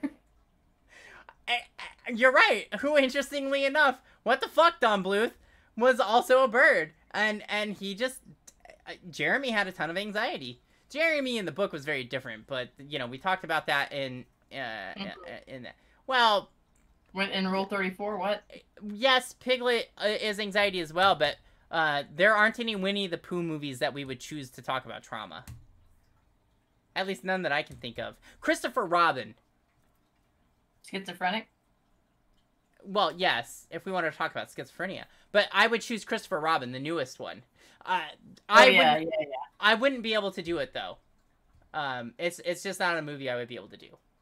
And in all honesty, it's because my mom, who passed away in 2018, was a huge Winnie the Pooh fan, and it was one of the last movies that her and I talked about because she absolutely loved Christopher Robin because it reminded her so much of the show. Who did you get? I got Ducky! Alright, link me this quiz. I have to take it now. You are the talkative one in the group. You're always in great spirits. People love to be around you and hear what you have to say. I don't know if that's true or not, but yeah, All right, I got Ducky.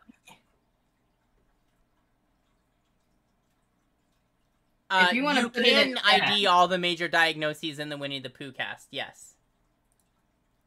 Mm-hmm.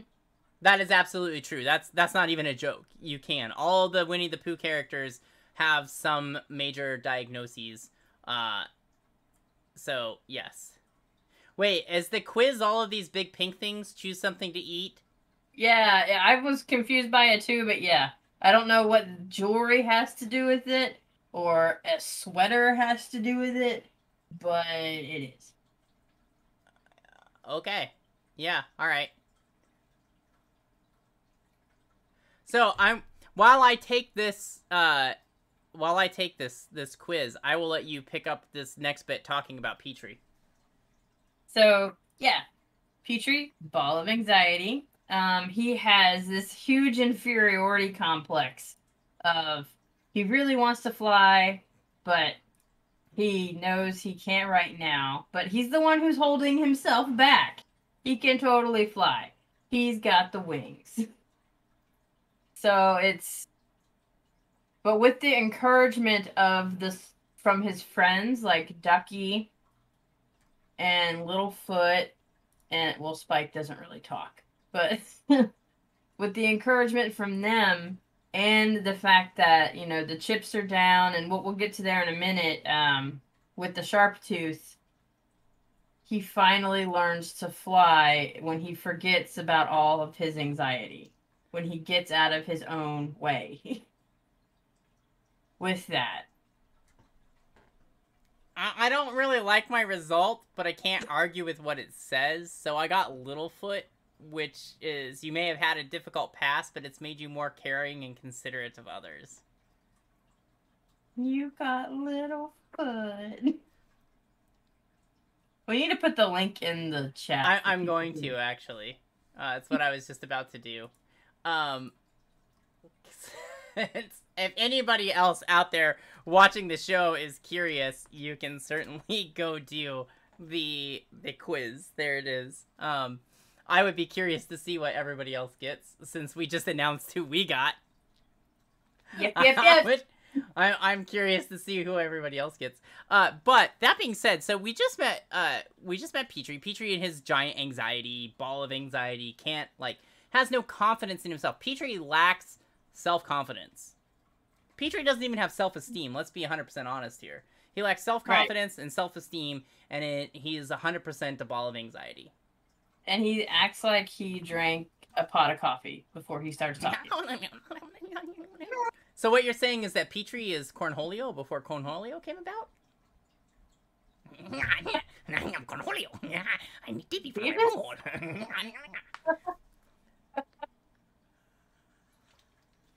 Oh, the days when you had to sneak to watch MTV to watch Beavis and Butthead. I know, right? My grandmother used to get so mad at me for watching Beavis and Butthead. Damn it, Beavis. Stop watching the TV. My older cousin was like, don't tell your mom that I showed you this. He got us watching Beavis and Butthead. I don't care. Beavis and Butthead was great back in the day. Yeah. It really was. The show was so, you looked at it and you're like, God, that is every stupid teenager I know. Right.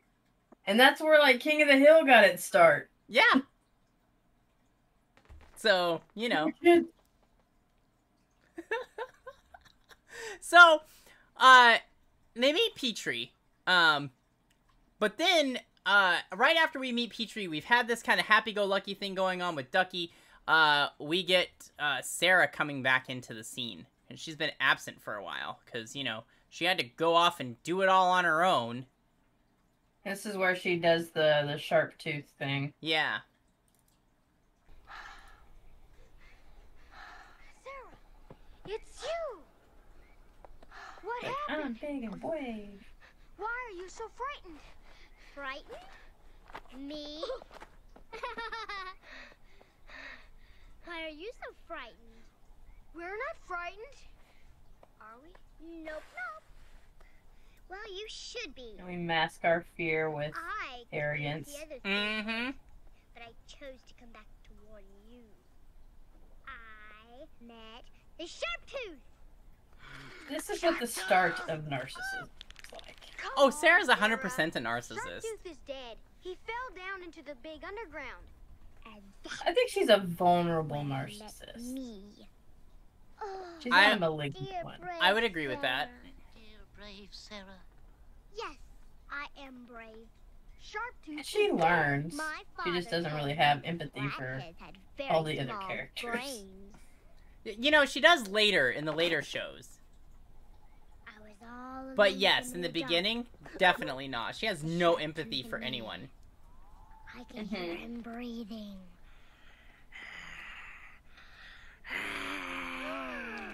I could see his one big, ugly eye looking for me. What did you do? Huh? Denver Bear Hunter got Sarah. What? Looked him straight in the eye. Feisty and a bit mischievous, but you have a heart of gold.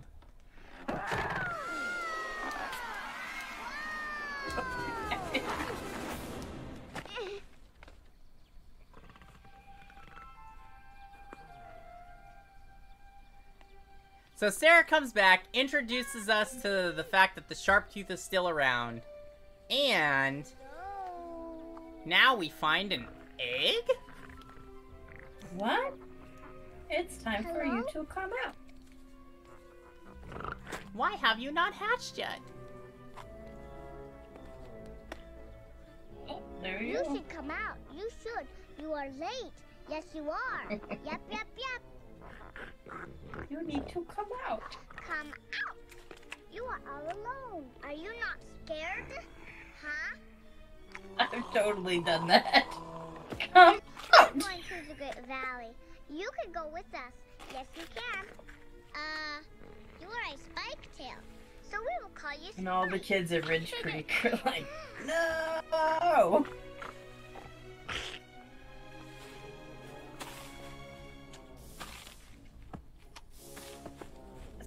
Spike is just like... So I don't get it, like... Spike is huge compared to what that egg was. He spontaneously grew as he came out of that egg. No, man, it's like those packages you get, and they're vacuum sealed. As soon then as you you cut them cut it open, open, everything's and like... it goes- It's like my bed when it came in. It's like this little box, and now it's like taking up half my fucking room. 5 hungry dinosaurs set off for the Great Valley. There had never been such a herd before. Along Oh, I like how the narrator points out at this point that there had never been a herd like this before.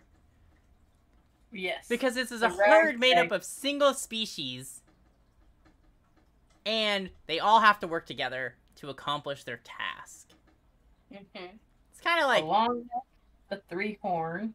Yeah, a long neck, a 3-horn, a big mouth, a flyer who can't fly, and a spike tail who's just lazy and wants to eat. It's just the... I don't know. I think he would be like... I wouldn't say like the butt monkey, but... No, that's Petrie. Yeah. I don't know what he would be. You know, Spike reminds me of like stoners. He eats his feelings? No, he doesn't eat his feelings, though. Spike is No, just he really doesn't. chill. Spike isn't that's what it is. Spike isn't affected by a lot. You know what? It's almost like Spike is on the spectrum. Yeah, yeah. Now that I really think about it. That's almost like Spike is on the spectrum. I could see that. I can move my stoner theory aside and say, like, what kind of weed's he eating? But I mean, I could be wrong, but it just seems like maybe that fits in the best. I don't know. I could be wrong. I would have to really think about where Spike fits in. But, you know, I would also have to base that judgment on all of Spike's other interactions later on in the other series. I would have to really look at that from a kind of a hard perspective. Nonverbal Spike. He He really is pretty nonverbal. So we get Spike. And you know, Spike kind of is a really easy introduction. There's not much to him other than, you know, Ducky doing the whole like, come out, you're late. Don't be alone. Come with us. We're going to the Great Valley. He eats some food and they start their march back towards the Great Valley.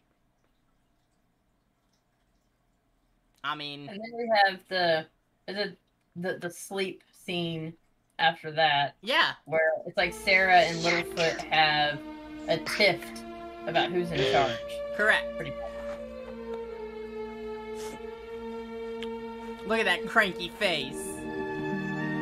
Come on. Fuck you, I'll sleep by myself then. Nye, nye, nye, nye, nye. I still don't understand this tree star business. It's... But I like how everybody starts off sleeping with Sarah. And poor Littlefoot is like, oh, I had a tribe and now my tribe is abandoning me again. And you see him spiraling right back into his grief. Mm-hmm. Right back into his grief is where he's going right now. Because all he's thinking about, oh, hi, cat, is... Oh, your cat! All he's thinking about right now is how his mom left him. And now his friends have abandoned him too. This is how abandonment issues get started. Correct.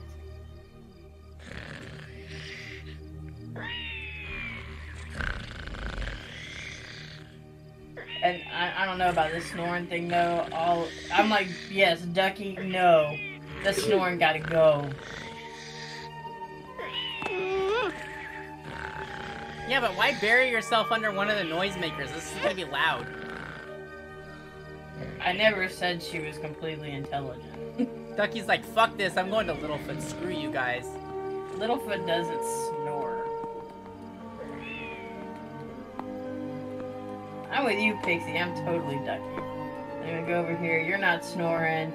You've got some warm skin flaps. I'm gonna snuggle under you. Look at that. Instantly made to feel better. And then here comes Petrie. They're all like sleepwalking. I don't know about his claws in my nose though. That would kind of upset me. Right? But I love how Sarah's like instantly cold. She's like, Well, what? duh. Where the fuck did everybody go? I'm out here in the cold all alone again? Son of a bitch. Spike's not a small dinosaur. Aw, poor Sarah. Time to swallow your pride there, honey.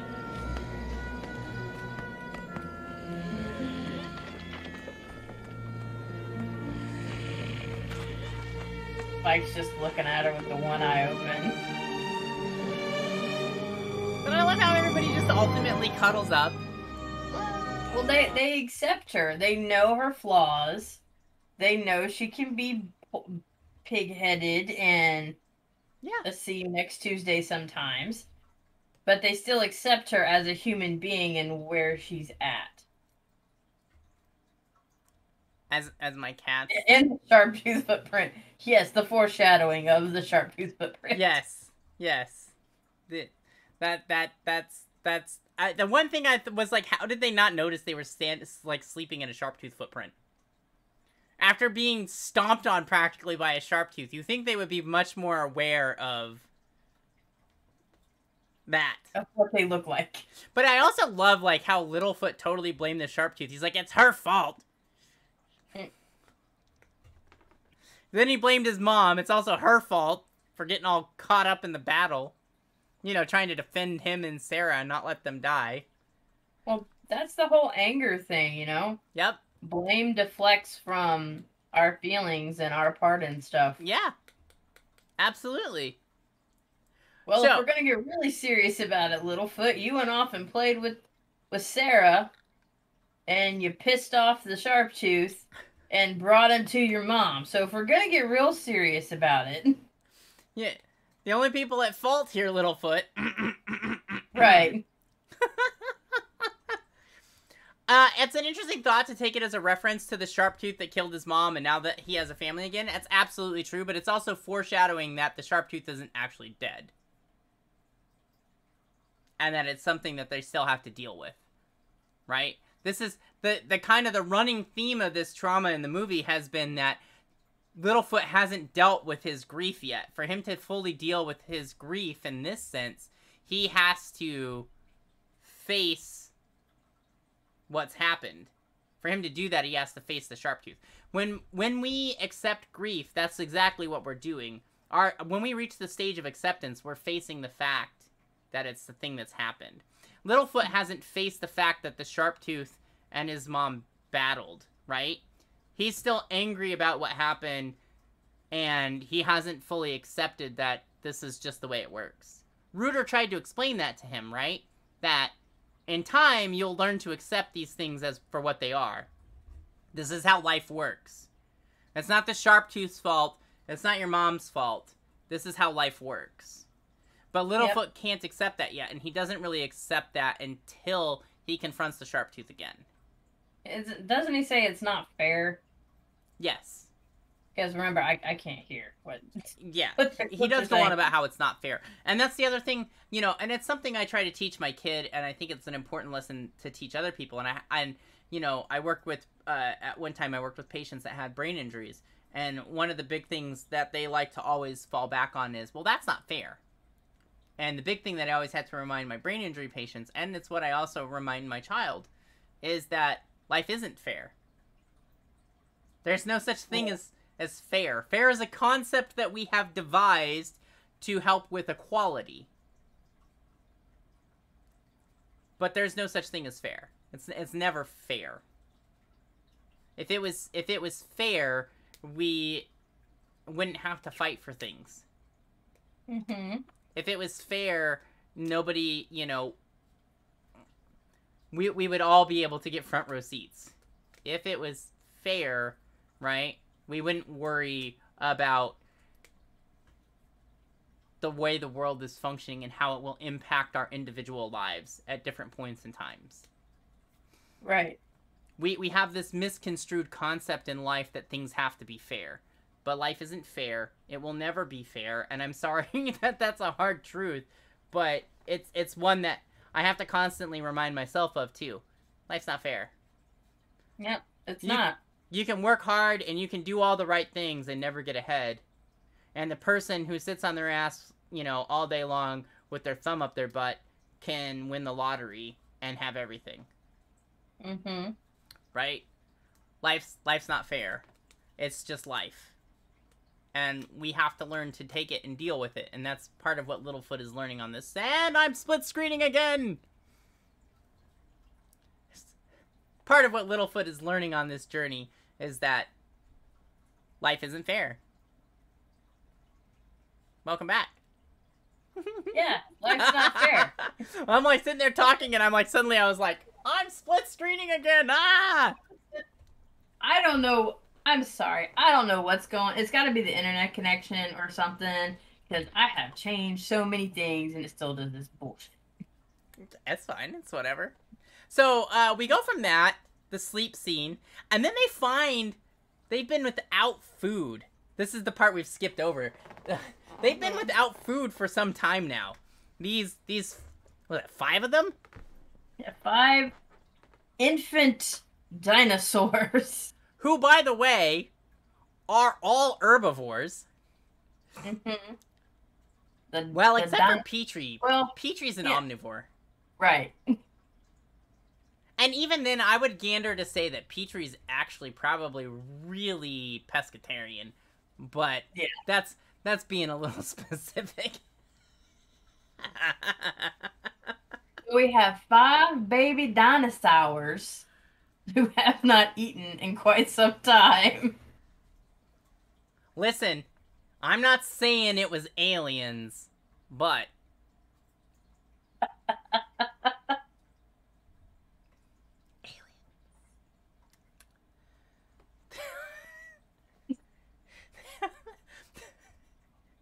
Alright, folks, I'm done. I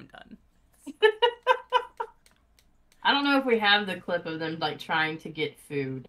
I think we do, actually, because I've got this one right here. Petrie, do you think you could fly up there?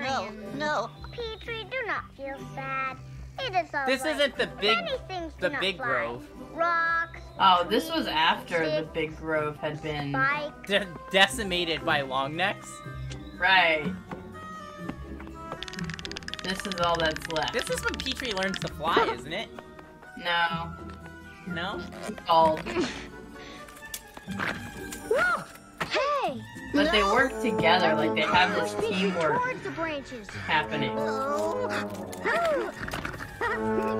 All Spike's right, like, let me not too give you a fast. lift. Whoa. Okay. Hey, not too fast. Hey, not too fast. And up we go. Hey, just think, Littlefoot. One day this will be the distance of your head to the ground. And then Like, Petrie has Not even ridiculous. like your whole neck, just your face. Oh, acrophobia. I'm sorry, not agoraphobia. The oddly disappearing, reappearing tree star. Well, he hasn't lost it for good. No, wait. Yes, he has lost it for good now. And by this point in the movie, he's lost the tree star for good. He left it behind. Yeah, when the sharp tooth, I think, was Ducky, chasing him. Petrie, come down here. We've got green food. Yeah, we didn't show the hole. Fly, No, we didn't. Whoa. But he lost it right there at the sharp Flap tooth your wings. foot. That's where he Right. left it. And I don't think Big Mouth eat tree stars. Or leaves. I fly. They eat, like, seagrass. Come on, Yeah, but Sarah. that's still We've got green food. still gonna be a chlorophyll-based I can get food, my so it's own still gonna green give the food. nutrition that they need. Oh, yeah, and this is where Sarah's like, I'm gonna get my own tree star. I can do it myself. Me, me, me, me, me, me, me. And Littlefoot's like, Now, have you ever noticed that all the mean characters are always Sarah's? I love how Littlefoot tricks her right here. It's one of my Yeah. favorite things. Littlefoot's like, ha ha ha, you think that you got it on your own, but really I just dropped a mouthful of shit on you. Enjoy, Right. bitch. Enjoy. Okay, so I do want to point that out, Pixie. You're absolutely right. Sarah is almost everybody's introduction to a mean character. And have you ever noticed that it's always a Sarah who's just a fucking bitch? In movies? Have you ever noticed that? I've never met a bitchy Sarah in my life.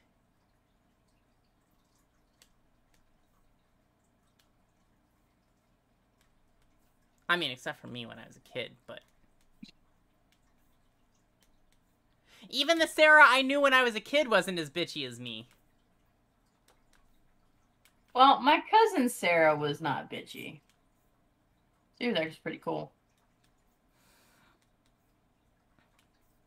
And then, I don't know, Heather's were kind of bitchy. Regina's. Jennifer's Jennifer. are a bunch of see you next Tuesdays. Sorry if there's any Jennifers on the stream. we could just go classic and go Karen's. But- Listen, nobody likes a Karen, okay? One of my Nobody best likes friends' a name Karen. is Karen, and she doesn't act like Karen. I have never met a single Karen in my life. I'm really trying hard to think here. Yeah, one of my best friends' name is Karen. I don't think I ever had any friends named Karen. I don't think I ever met a Karen. I don't think any of my friends' moms were named Karen. I've known Ashleys and Laurens who were all great people, and I've known Laurens who were assholes. And Nicole's. I've only ever known asshole Nicole's. But then one of the asshole Nicole's I knew, when she grew up, she became a much better person.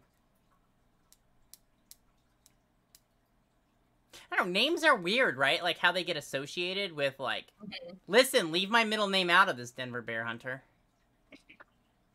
So Sarah and Michelle? Listen!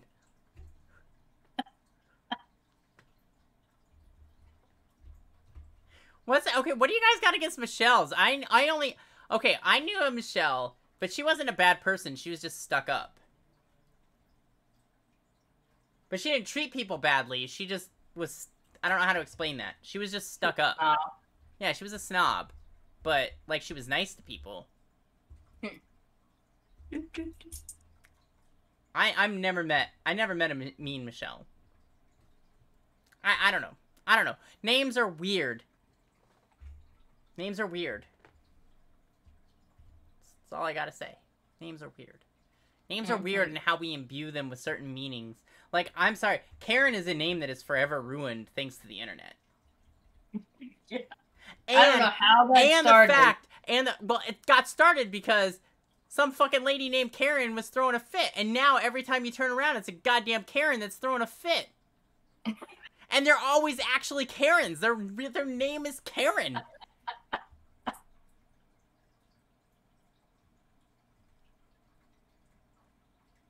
Damn. Oh, okay. The two first names trend as a giggle, like James Scott Smith. Yeah. Mm-hmm. But, you know, whatevs. So, anyways, they get some food. They work together to get food. They try to make Sarah feel better and like she's capable of doing something because she's just trying so hard by bashing her head against that tree. You know, we all do that. We all bash our head into a wall trying to get something done sometimes, right? What are you playing with? It's driving me nuts. What? What are you playing with? It's driving me nuts. It's a little stingy toy. Yeah. It's a little stingy toy. Yeah, it drives my cats crazy. Uh-huh. Yeah. Uh-huh. That's exactly what I see. And then you have the thuddy. Wow. Once again, ladies and gentlemen, I'd like to remind you that this is a mature stream. Run by two people who have ADD. Who are both sex therapists. Right? And who are both trauma-informed. And who are both geek therapists. We can keep going. Anyways. Oh, we won't, because it's 11 o'clock. Anyways. Well, you know, actually, there's a lot to unpack for this movie. I did not realize when we watched the movie, I didn't feel like we had that much to unpack. But now that we're talking about the movie, I'm like, damn, there's a lot to unpack with this movie. Right. There's just so much shit to unpack with this movie. I'm like, damn, when did this happen? And then they go to, like, the lava thing. Yeah, so they get some green food. They finally get some food in their tummies. And then this shit happens. And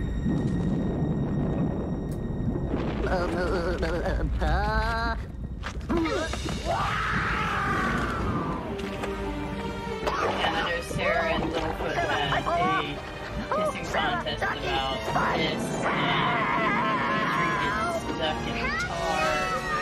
Petrie's dying in a tar pit.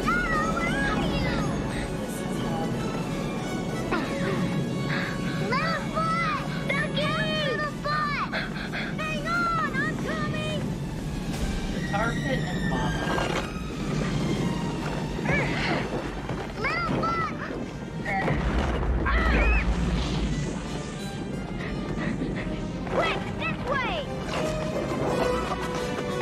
Damn, they got lucky. They got so lucky right there.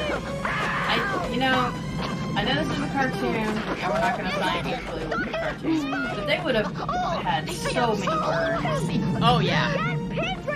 And even in this tar pit, they wouldn't have gotten out of this tar pit. No. We won't even talk about how even if they didn't suffer from burns, the gases around the volcano would have killed them. Right, and the tar would have pretty much suffocated them. Oh, yeah.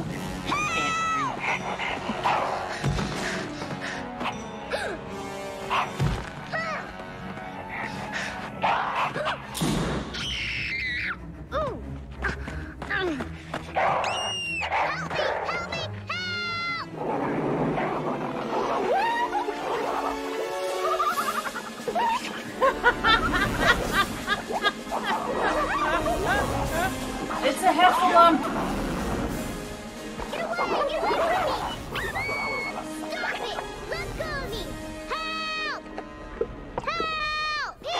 No, it's Cthulhu! You know, she says everybody's name but Littlefoot. Petrie, Spike, Ducky, help. Nowhere does she fucking say Littlefoot's name.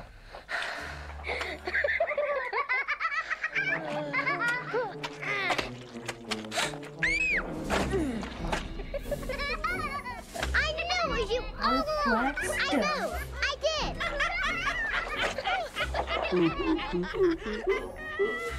Oh, get out of my way!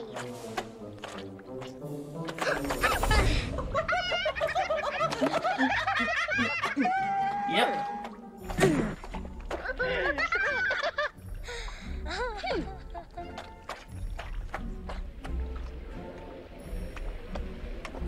The tar just makes my skin crawl. Right. Sarah was still too proud to admit that Come back. she'd gone the wrong way. But Sarah's embarrassed. Aw, poor Sarah. Poor Sarah. And because she's embarrassed, she has to go lick her wounds and self-soothe before she comes back. She does. She Like- does. Most vulnerable narcissists. Yes. Yes. Poor Sarah. Poor Sarah. I feel bad for her. Poor Sarah. You- I'm mocking her, aren't I? I can't help it. She's such a see you next Tuesday. I hate to say this, but she kind of deserved that. Yeah, yeah. That's what we call just desserts, folks. She got some comeuppance there. Little karma. Little karma. You can't be an asshole forever. Especially when you And keep then- treating your friends like shit, especially the one who keeps saving everybody, like Littlefoot. Not that I really ever want to picture Littlefoot as, like, having this weird savior complex, but he really does kind of have a savior complex going on. But that's a story for another time. So, Yeah. In the later movies, he's definitely has a savior complex. yes. Yes. So, the next bit... I don't know this question. What is SYNT? What's the SYNT? In reference to... Oh, is that see you next Tuesday? Oh, It yes, spells out yes. cunt. See you next Tuesday is cunt. Yeah. See you See? next Tuesday.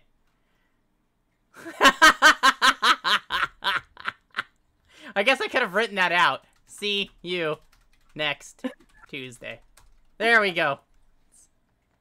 Yes. How did yes. I guess I didn't get flagged because I put spaces between every letter. Otherwise, I'm pretty sure that our bot would have flagged me and been like, "No, you can't say that."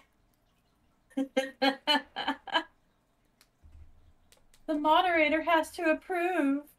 I approve, so I'm surprised I haven't had to approve anything tonight. Honest to God, I really am. Usually I have to approve at least one thing a night when we do this. Just saying. Just saying. So, all of this happens. Sarah goes to lick her wounds. She's feeling a little babyish because of how she's acted, and yet everybody keeps still coming back to save her. And she's finally starting... You're absolutely welcome, Pixie.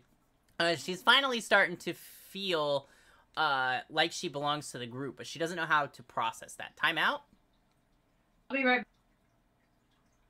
You keep talking. Okay, I'll keep talking. Bye! So... Well, ladies and gentlemen, apparently I'm the only one left. Alright, no. So anyways. So... Wow. It's just weird now when it's all when it's all me. Yeah, we're all in trouble now. So, let's talk about player agency. No, I'm just kidding. We won't talk about player agency. I was gonna bring up some D&D stuff, but we don't need to do that. I was actually talking about that earlier tonight, just before we got started with this whole thing, about how my my players have way too much agency, and I don't do enough to take it away from them, and maybe I should do more. But I like their agency because it gives them something to do. So anyways, as one of my players is here watching the stream, if not more than one of them right now, listening to me talk about taking away their agency a little bit.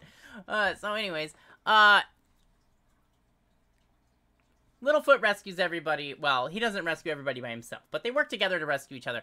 And the next thing that happens is, you know, Petrie has to come out of his shell a little bit. Everything all right there? Yeah, I had to get food. Oh. You I ordered... wrote it in the thing. Did you write it in Discord? Yes. Oh, well, that's why I didn't see it. That's not my fault. I did not realize that you... That's why I got my food delivered before we streamed, and I ate. I didn't think I was going to be hungry, and I am, so I ordered food. I'm Okay. taking care of my needs. Meet your needs. Meeting your needs is important. Let's talk about that for a second, because that was one of the things that Littlefoot wasn't doing earlier in the show, was meeting his needs. You gotta meet your needs.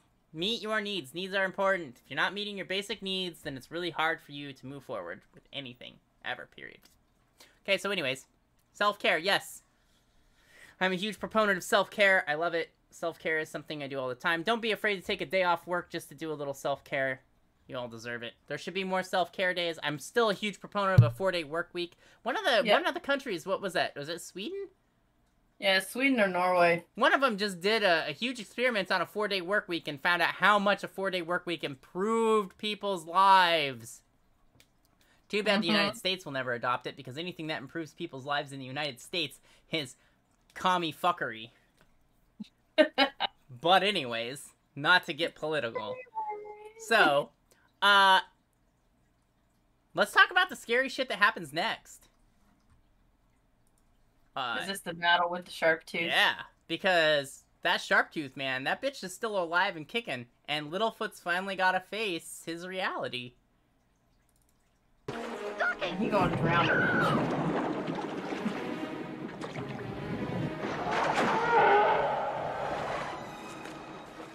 I like how they use Ducky as bait. Huh? They use Ducky as bait. Yeah. Push, Spike, push with all your might.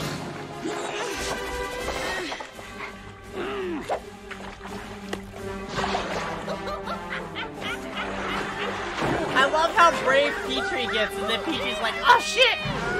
Oh, damn!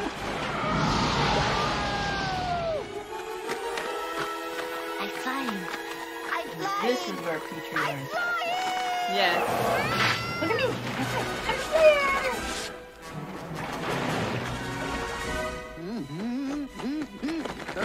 here! Look at Petrie go! He got all brave now! My chest! I go! Right into the eyeball. It's like darts.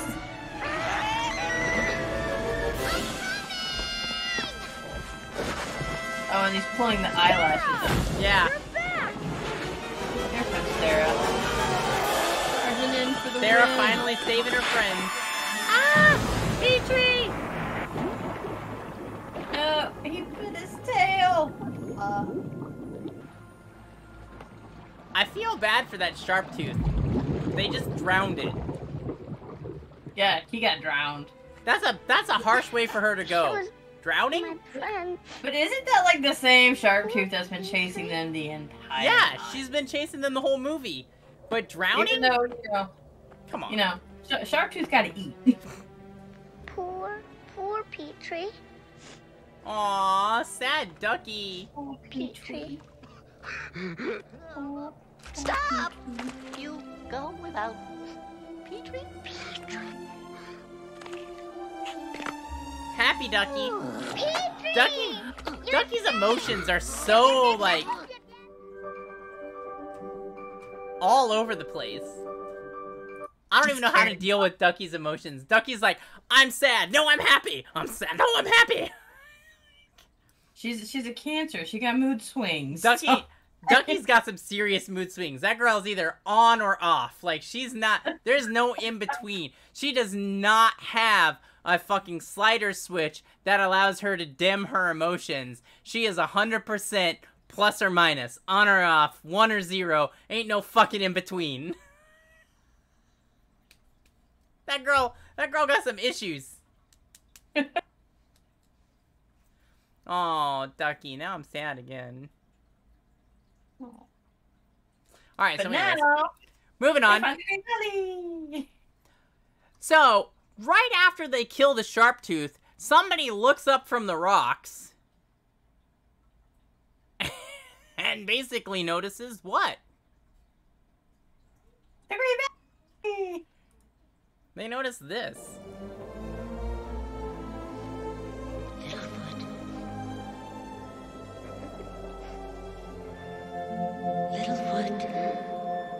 Oh, I forgot we were gonna do. I forgot about this moment where we do another Lion King thing. Oh, yeah. Littlefoot. Mother? Simba. I tried to do what you told me, Don't go, Mother. but it's just too hard. I'll never find the Great Littlefoot's Valley. having a little bit of a dissociative episode right now. Mother! Mother! Well, he just, Don't go, kind of Mother! resolved Don't go! grief, Well, and he had to face his trauma. and this is the rest of it. His Yeah. mom is gone. Let me run through this cave following this weird cloud. This effervescent spirit into dun dun dun. Long neck Kevin. I love how we get the mystical light beam that opens up. It totally, you know what this totally reminds me of? I gotta pause for a second, guys. I'm sorry. We're gonna cut back. This totally reminds me of that scene in Luc Besson's Jean of Arc, where Dustin Hoffman is playing God, and he's like, of all the millions of possibilities that you could have chosen to explain this sword, you chose... Oh! It's a fucking light beam from God. Like, every time I see this, it reminds me of that. And I just can hear Dustin Hoffman's voice in my head every time going, of all the millions of possibilities, you chose this one.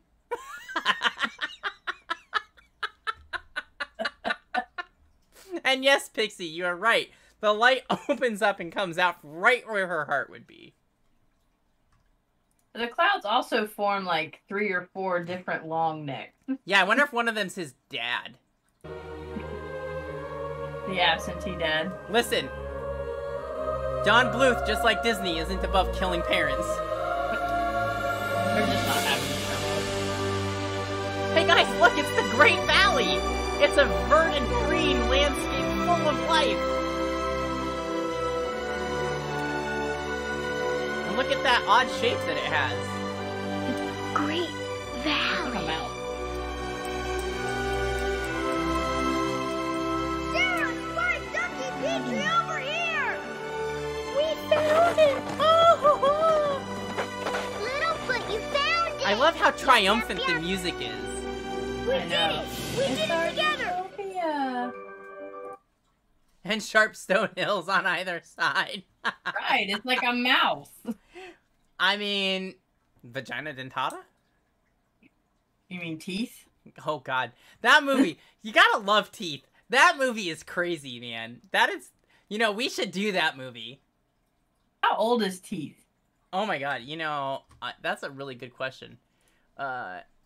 And I've actually never seen Teeth. I've just heard of it by reputation. Wait, 2007. You've never actually seen it? Oh my god, you should so watch it. It's hilarious. I don't know how else to describe it. It's fucking... At first, like, somebody explained it to me like it was a documentary, and I'm like, I'm not gonna watch a documentary about this. And then someone's like, no, it's a horror movie that's like a comedy. I'm like, oh, okay, maybe one day I'll watch this. I just don't understand. Like, if you haven't watched Teeth, you should definitely watch Teeth. It's so messed up. It's really not, I don't know, like, it's a movie about trauma. Mm-hmm. It is. That's why I'm saying we should do it. I wasn't actually joking when I said we should do it. We won't do it anytime soon. Huh? I didn't think you were joking. Yeah, no. But it's definitely it's a movie about trauma. So, you know, as usual, we reach the end, and of course I'm gonna do my usual spiel that I do when we reach the end of movies like this, because what happens? We erase all the trauma. Sort of. Mm-hmm. Not as much with Land Before Time as we do with other movies, because there's still this great big trauma scene that happens right before the end. Because you have all this big, nasty, gnarly fight with the Sharptooth, and the Sharptooth dying, and we thought we lost Petrie, but Petrie was alive. But we have the same kind of ending that we usually get when we watch these movies about trauma. There's this big, happy ending right at the very end that sort of erases all of the bad shit that happened along the way.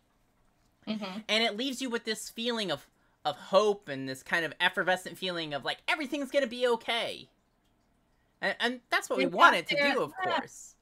But the reality is that the trauma is still there. Just because there's a big fucking happy ending doesn't mean Littlefoot didn't lose his mom, didn't mean that they were in life or death situations, doesn't mean that they don't have some form of fucking PTSD from all that shit. You know, facts are facts. They still went through trauma. It doesn't just go away. But these happy endings are why we forget as we age that we watched a movie that was riddled with trauma. It's why when we look back on them, we have these fond memories about, oh, it's a dinosaur on a journey to find, you know, the Great Valley after he loses his mom, and he makes some friends along the way before he finds the place. We remember the key components, but what we don't remember is all the trauma in the middle. All of the bad shit that happened for us to have just that little bit of synoptic memory that says, this is what The Land Before Time is about. Dinosaur, loses mom, makes some friends along the way, finds Great Valley, life's good. We don't remember the rest of it because we conveniently sort of forget about it. And the human brain is really good about conveniently forgetting good things and remembering bad things. But when it comes to weird trauma movies like this, we always tend to remember that happy ending. We don't remember the bad shit that happened in the middle because it didn't happen to us. Because we don't want to have the feels of, that sucks, when we leave the movie theater. Right? You know, in my whole life, I have only ever walked out of one movie, ever, that I paid for. Only one. I don't walk out of any. I'll let you guess. If you can guess which movie I walked out of, and it was with my mom, which says something even more because my mom and I went to a movie, but the fact that my mom and I both agreed to walk out of this movie. I have no idea. And the funny thing is that we're both, her more so than I, but even I, fans of this writer who is a prolific horror writer who wrote the book that this movie was based on. That's your hint. I just gave it to you. But it was so bad. In fact, one of my cats looks like the cat from that movie. Oh, Pet Sematary? We walked out of Pet Sematary because it was so bad. Katya looks just like Church. Man, Pet Sematary terrified me. That movie was so bad, my mom and I walked out. I haven't seen the remake yet. I haven't seen the remake, but the original one with the sister was the most traumatic part of Pet Sematary. We should add Pet Sematary to our list. That's another good trauma movie. Well, I mean, we've been trying to stay away from R-rated trauma movies, but we're going to eventually get to them. I mean, because it wasn't, you know, the cat getting reanimated, or the boy getting reanimated, or the umpteen million other things Stephen King put in there. It was the fact that this woman had to take care of her sister who had a severe eating disorder. And it wasn't even the eating disorder, it's how they portrayed the sister. Night, Pixie. That's fair. That's fair. That's fair. So, you know, as always, guys, this is how these trauma movies end, right? These trauma movies for kids, this is how they end, or these trauma movies for young adults, this is how they end. They always have that happy ending that kind of erases the trauma that happens to all of us, and it kind of moves on with itself. But, as always, we don't want to forget the trauma was there. That's why we remember these movies. Honestly, we don't remember them because of the happy ending. We actually remember them because of the trauma. We just don't remember the trauma. There's a reason the movie sticks with us. The brain is good at that. And I think, as always, this movie again... you know what you did not send me? You did not send me my ratings number.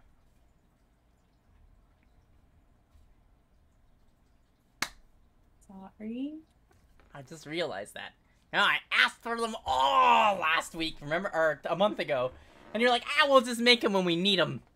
Right. Well, I had extenuating circumstances. You did. I'm just giving you shit.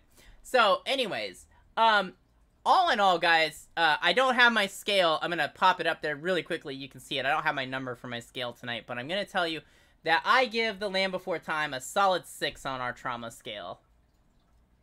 Would agree. A 6. Between all of the things that happen, we're talking about the fight scenes, the death, the violence, the constant reminders of depression, and just that lingering sense of anxiety that kind of follows Littlefoot throughout the film. Like, this movie rates a solid 6 on my trauma scale. Yeah. And it really is such a timeless movie. The animation is fantastic. And again, as much as we say fuck you, Don Bluth, on all of this, I gotta say, he is amazing. He is. He's a great animator. He had the courage to go against Disney and start his own company and challenge these really hard topics that Disney did not want to challenge at the time. Right. And I think it was super important. And, you know, guys, and I want to point out that this is after Disney's dark era. Mm-hmm. People forget about the dark era of Disney, where you had things like The Black Cauldron and Cinderella and Sleeping Beauty. Those are not Cinderella, but Sleeping Beauty and The Black Cauldron and to some extent even Snow White. But by the time you get to Cinderella, we're kind of moving away from the dark era of Disney. Yeah, and or washing it, or like magic washing it there. Right, we start magic washing everything away, and we get away from the darker aspects of what was going on. And it's kind of a shame because, well, Disney's fairy tales are all based on really dark tales to begin with, that they've turned into these happy-go-lucky bullshit stories, but we won't even get into that. But the point is that Disney at one time wasn't afraid to be dark. Mm-hmm. At one time, Disney wasn't afraid to do real topics and real stories, but somewhere along the way they turned it into whitewashed happy princess bullshit. And don't get me wrong, I enjoy that to some extent, but yeah, and I think now they're getting away from that though. They're starting to move away from that and back towards these darker, heavier topics. You know, like Raya and the Last Dragon, all about trust. Yes, that was great. Even Frozen 2, honestly, they tackled they tackled grief a little bit in Frozen 2. They didn't do it super well. And I only bring that up because I just rewatched it again with my daughter because she loves Frozen. So, you know, but yeah, Raya and the Last Dragon is a perfect example. They tackle trust and the hardships and how hard it is to earn trust, how trust is lost, and how difficult it is to get trust back. Mm-hmm. You know, so they really started tackling some heavier topics in their recent films, and that's good. It's glad to see them go back to that. They really do, Denver Bear Hunter. You're right, they do. But Disney's basic animation studio is getting back into that stuff too, like just their normal animation stuff. If we want to be honest, but that's another topic for another time. You know, at the end of the day, the important thing to remember is that this is a great film. Everybody should watch this film. If you have kids, your kids should watch this film. Nobody should be exempt from watching The Land Before Time. It's timeless. And it has such good lessons to teach us. Despite all of its little trauma moments, it has really good lessons to teach all of us. And yeah, for one... It aged really well. It has aged well. You know, of all the animated films we've watched, this is aged better than some of them. It definitely aged better than The Last Unicorn. Yeah, even though it's a I mean, I didn't even say that Last Unicorn... Like, the animation in The Last Unicorn aged well, but the overall film did not. Yeah. Jeff Bridges should not be singing. No! Jeff Bridges does not need to sing ever. Just saying. Just saying. Neither does the woman who played Amalthea. Oh man, I can't remember her name now. Mina something? No. Was it Mia, man. Whatever. She sucked at singing in that movie. That was Mia like Farrow. one of the real Mia problems Farrow. of that movie. Mia Farrow. Yeah. Yeah. Her and Jeff Bridges singing was some of the real trauma in that movie. That shit was straight up terrifying. Not even gonna lie. Straight up terrifying that shit was. No. That shit was straight up terrifying. But that being said, guys, as always, it is a pleasure to be able to do this show for you. We love it, and we hope you guys had a good time, and we hope you enjoyed what we presented tonight. And we will see you all in a month. And I think next month, what did we decide on we were doing? Lost Boys. That's right. Next month is gonna be the Lost Boys. Time for a little vampire action. I think I should finally go get my fangs. Get the fangs and like the one cross dangly earring. Hell and yes. the leather jacket. I got the leather jacket. Right. I might have to go get the earring. I'm definitely gonna have to get my fangs between now and then. You guys think I won't do that? You're mistaken. Too? Huh? What? You're gonna wear the contacts too? I don't know. I have this weird thing about putting things on my eyes. Besides, I don't think even if I wore contacts, they would show up. Oh, I was talking about like the spooky contacts that are white. Yeah, I mean, I could, but I still don't know. Well, they would show up, I guess. They'd be white. So, but yeah. So next month, guys, Lost Boys. I hope you're ready for that because I don't even remember how we got to that, to the Lost Boys. Because we wanted to do something different, and then we went through this whole ADHD tangent of Corey Feldman, Carnival, Vampire. That's right, because you were like, let's do the movie about the vampires. And I was like, what movie are you talking about? Because you say vampire, and the first thing that comes to my mind is Bram Stoker's Dracula. And you're like, no, that's not it. And I was like, so give me something else. And you're like, I don't know, like dangly cross, earring, carnival. And both of us at the same time were like, Lost Boys.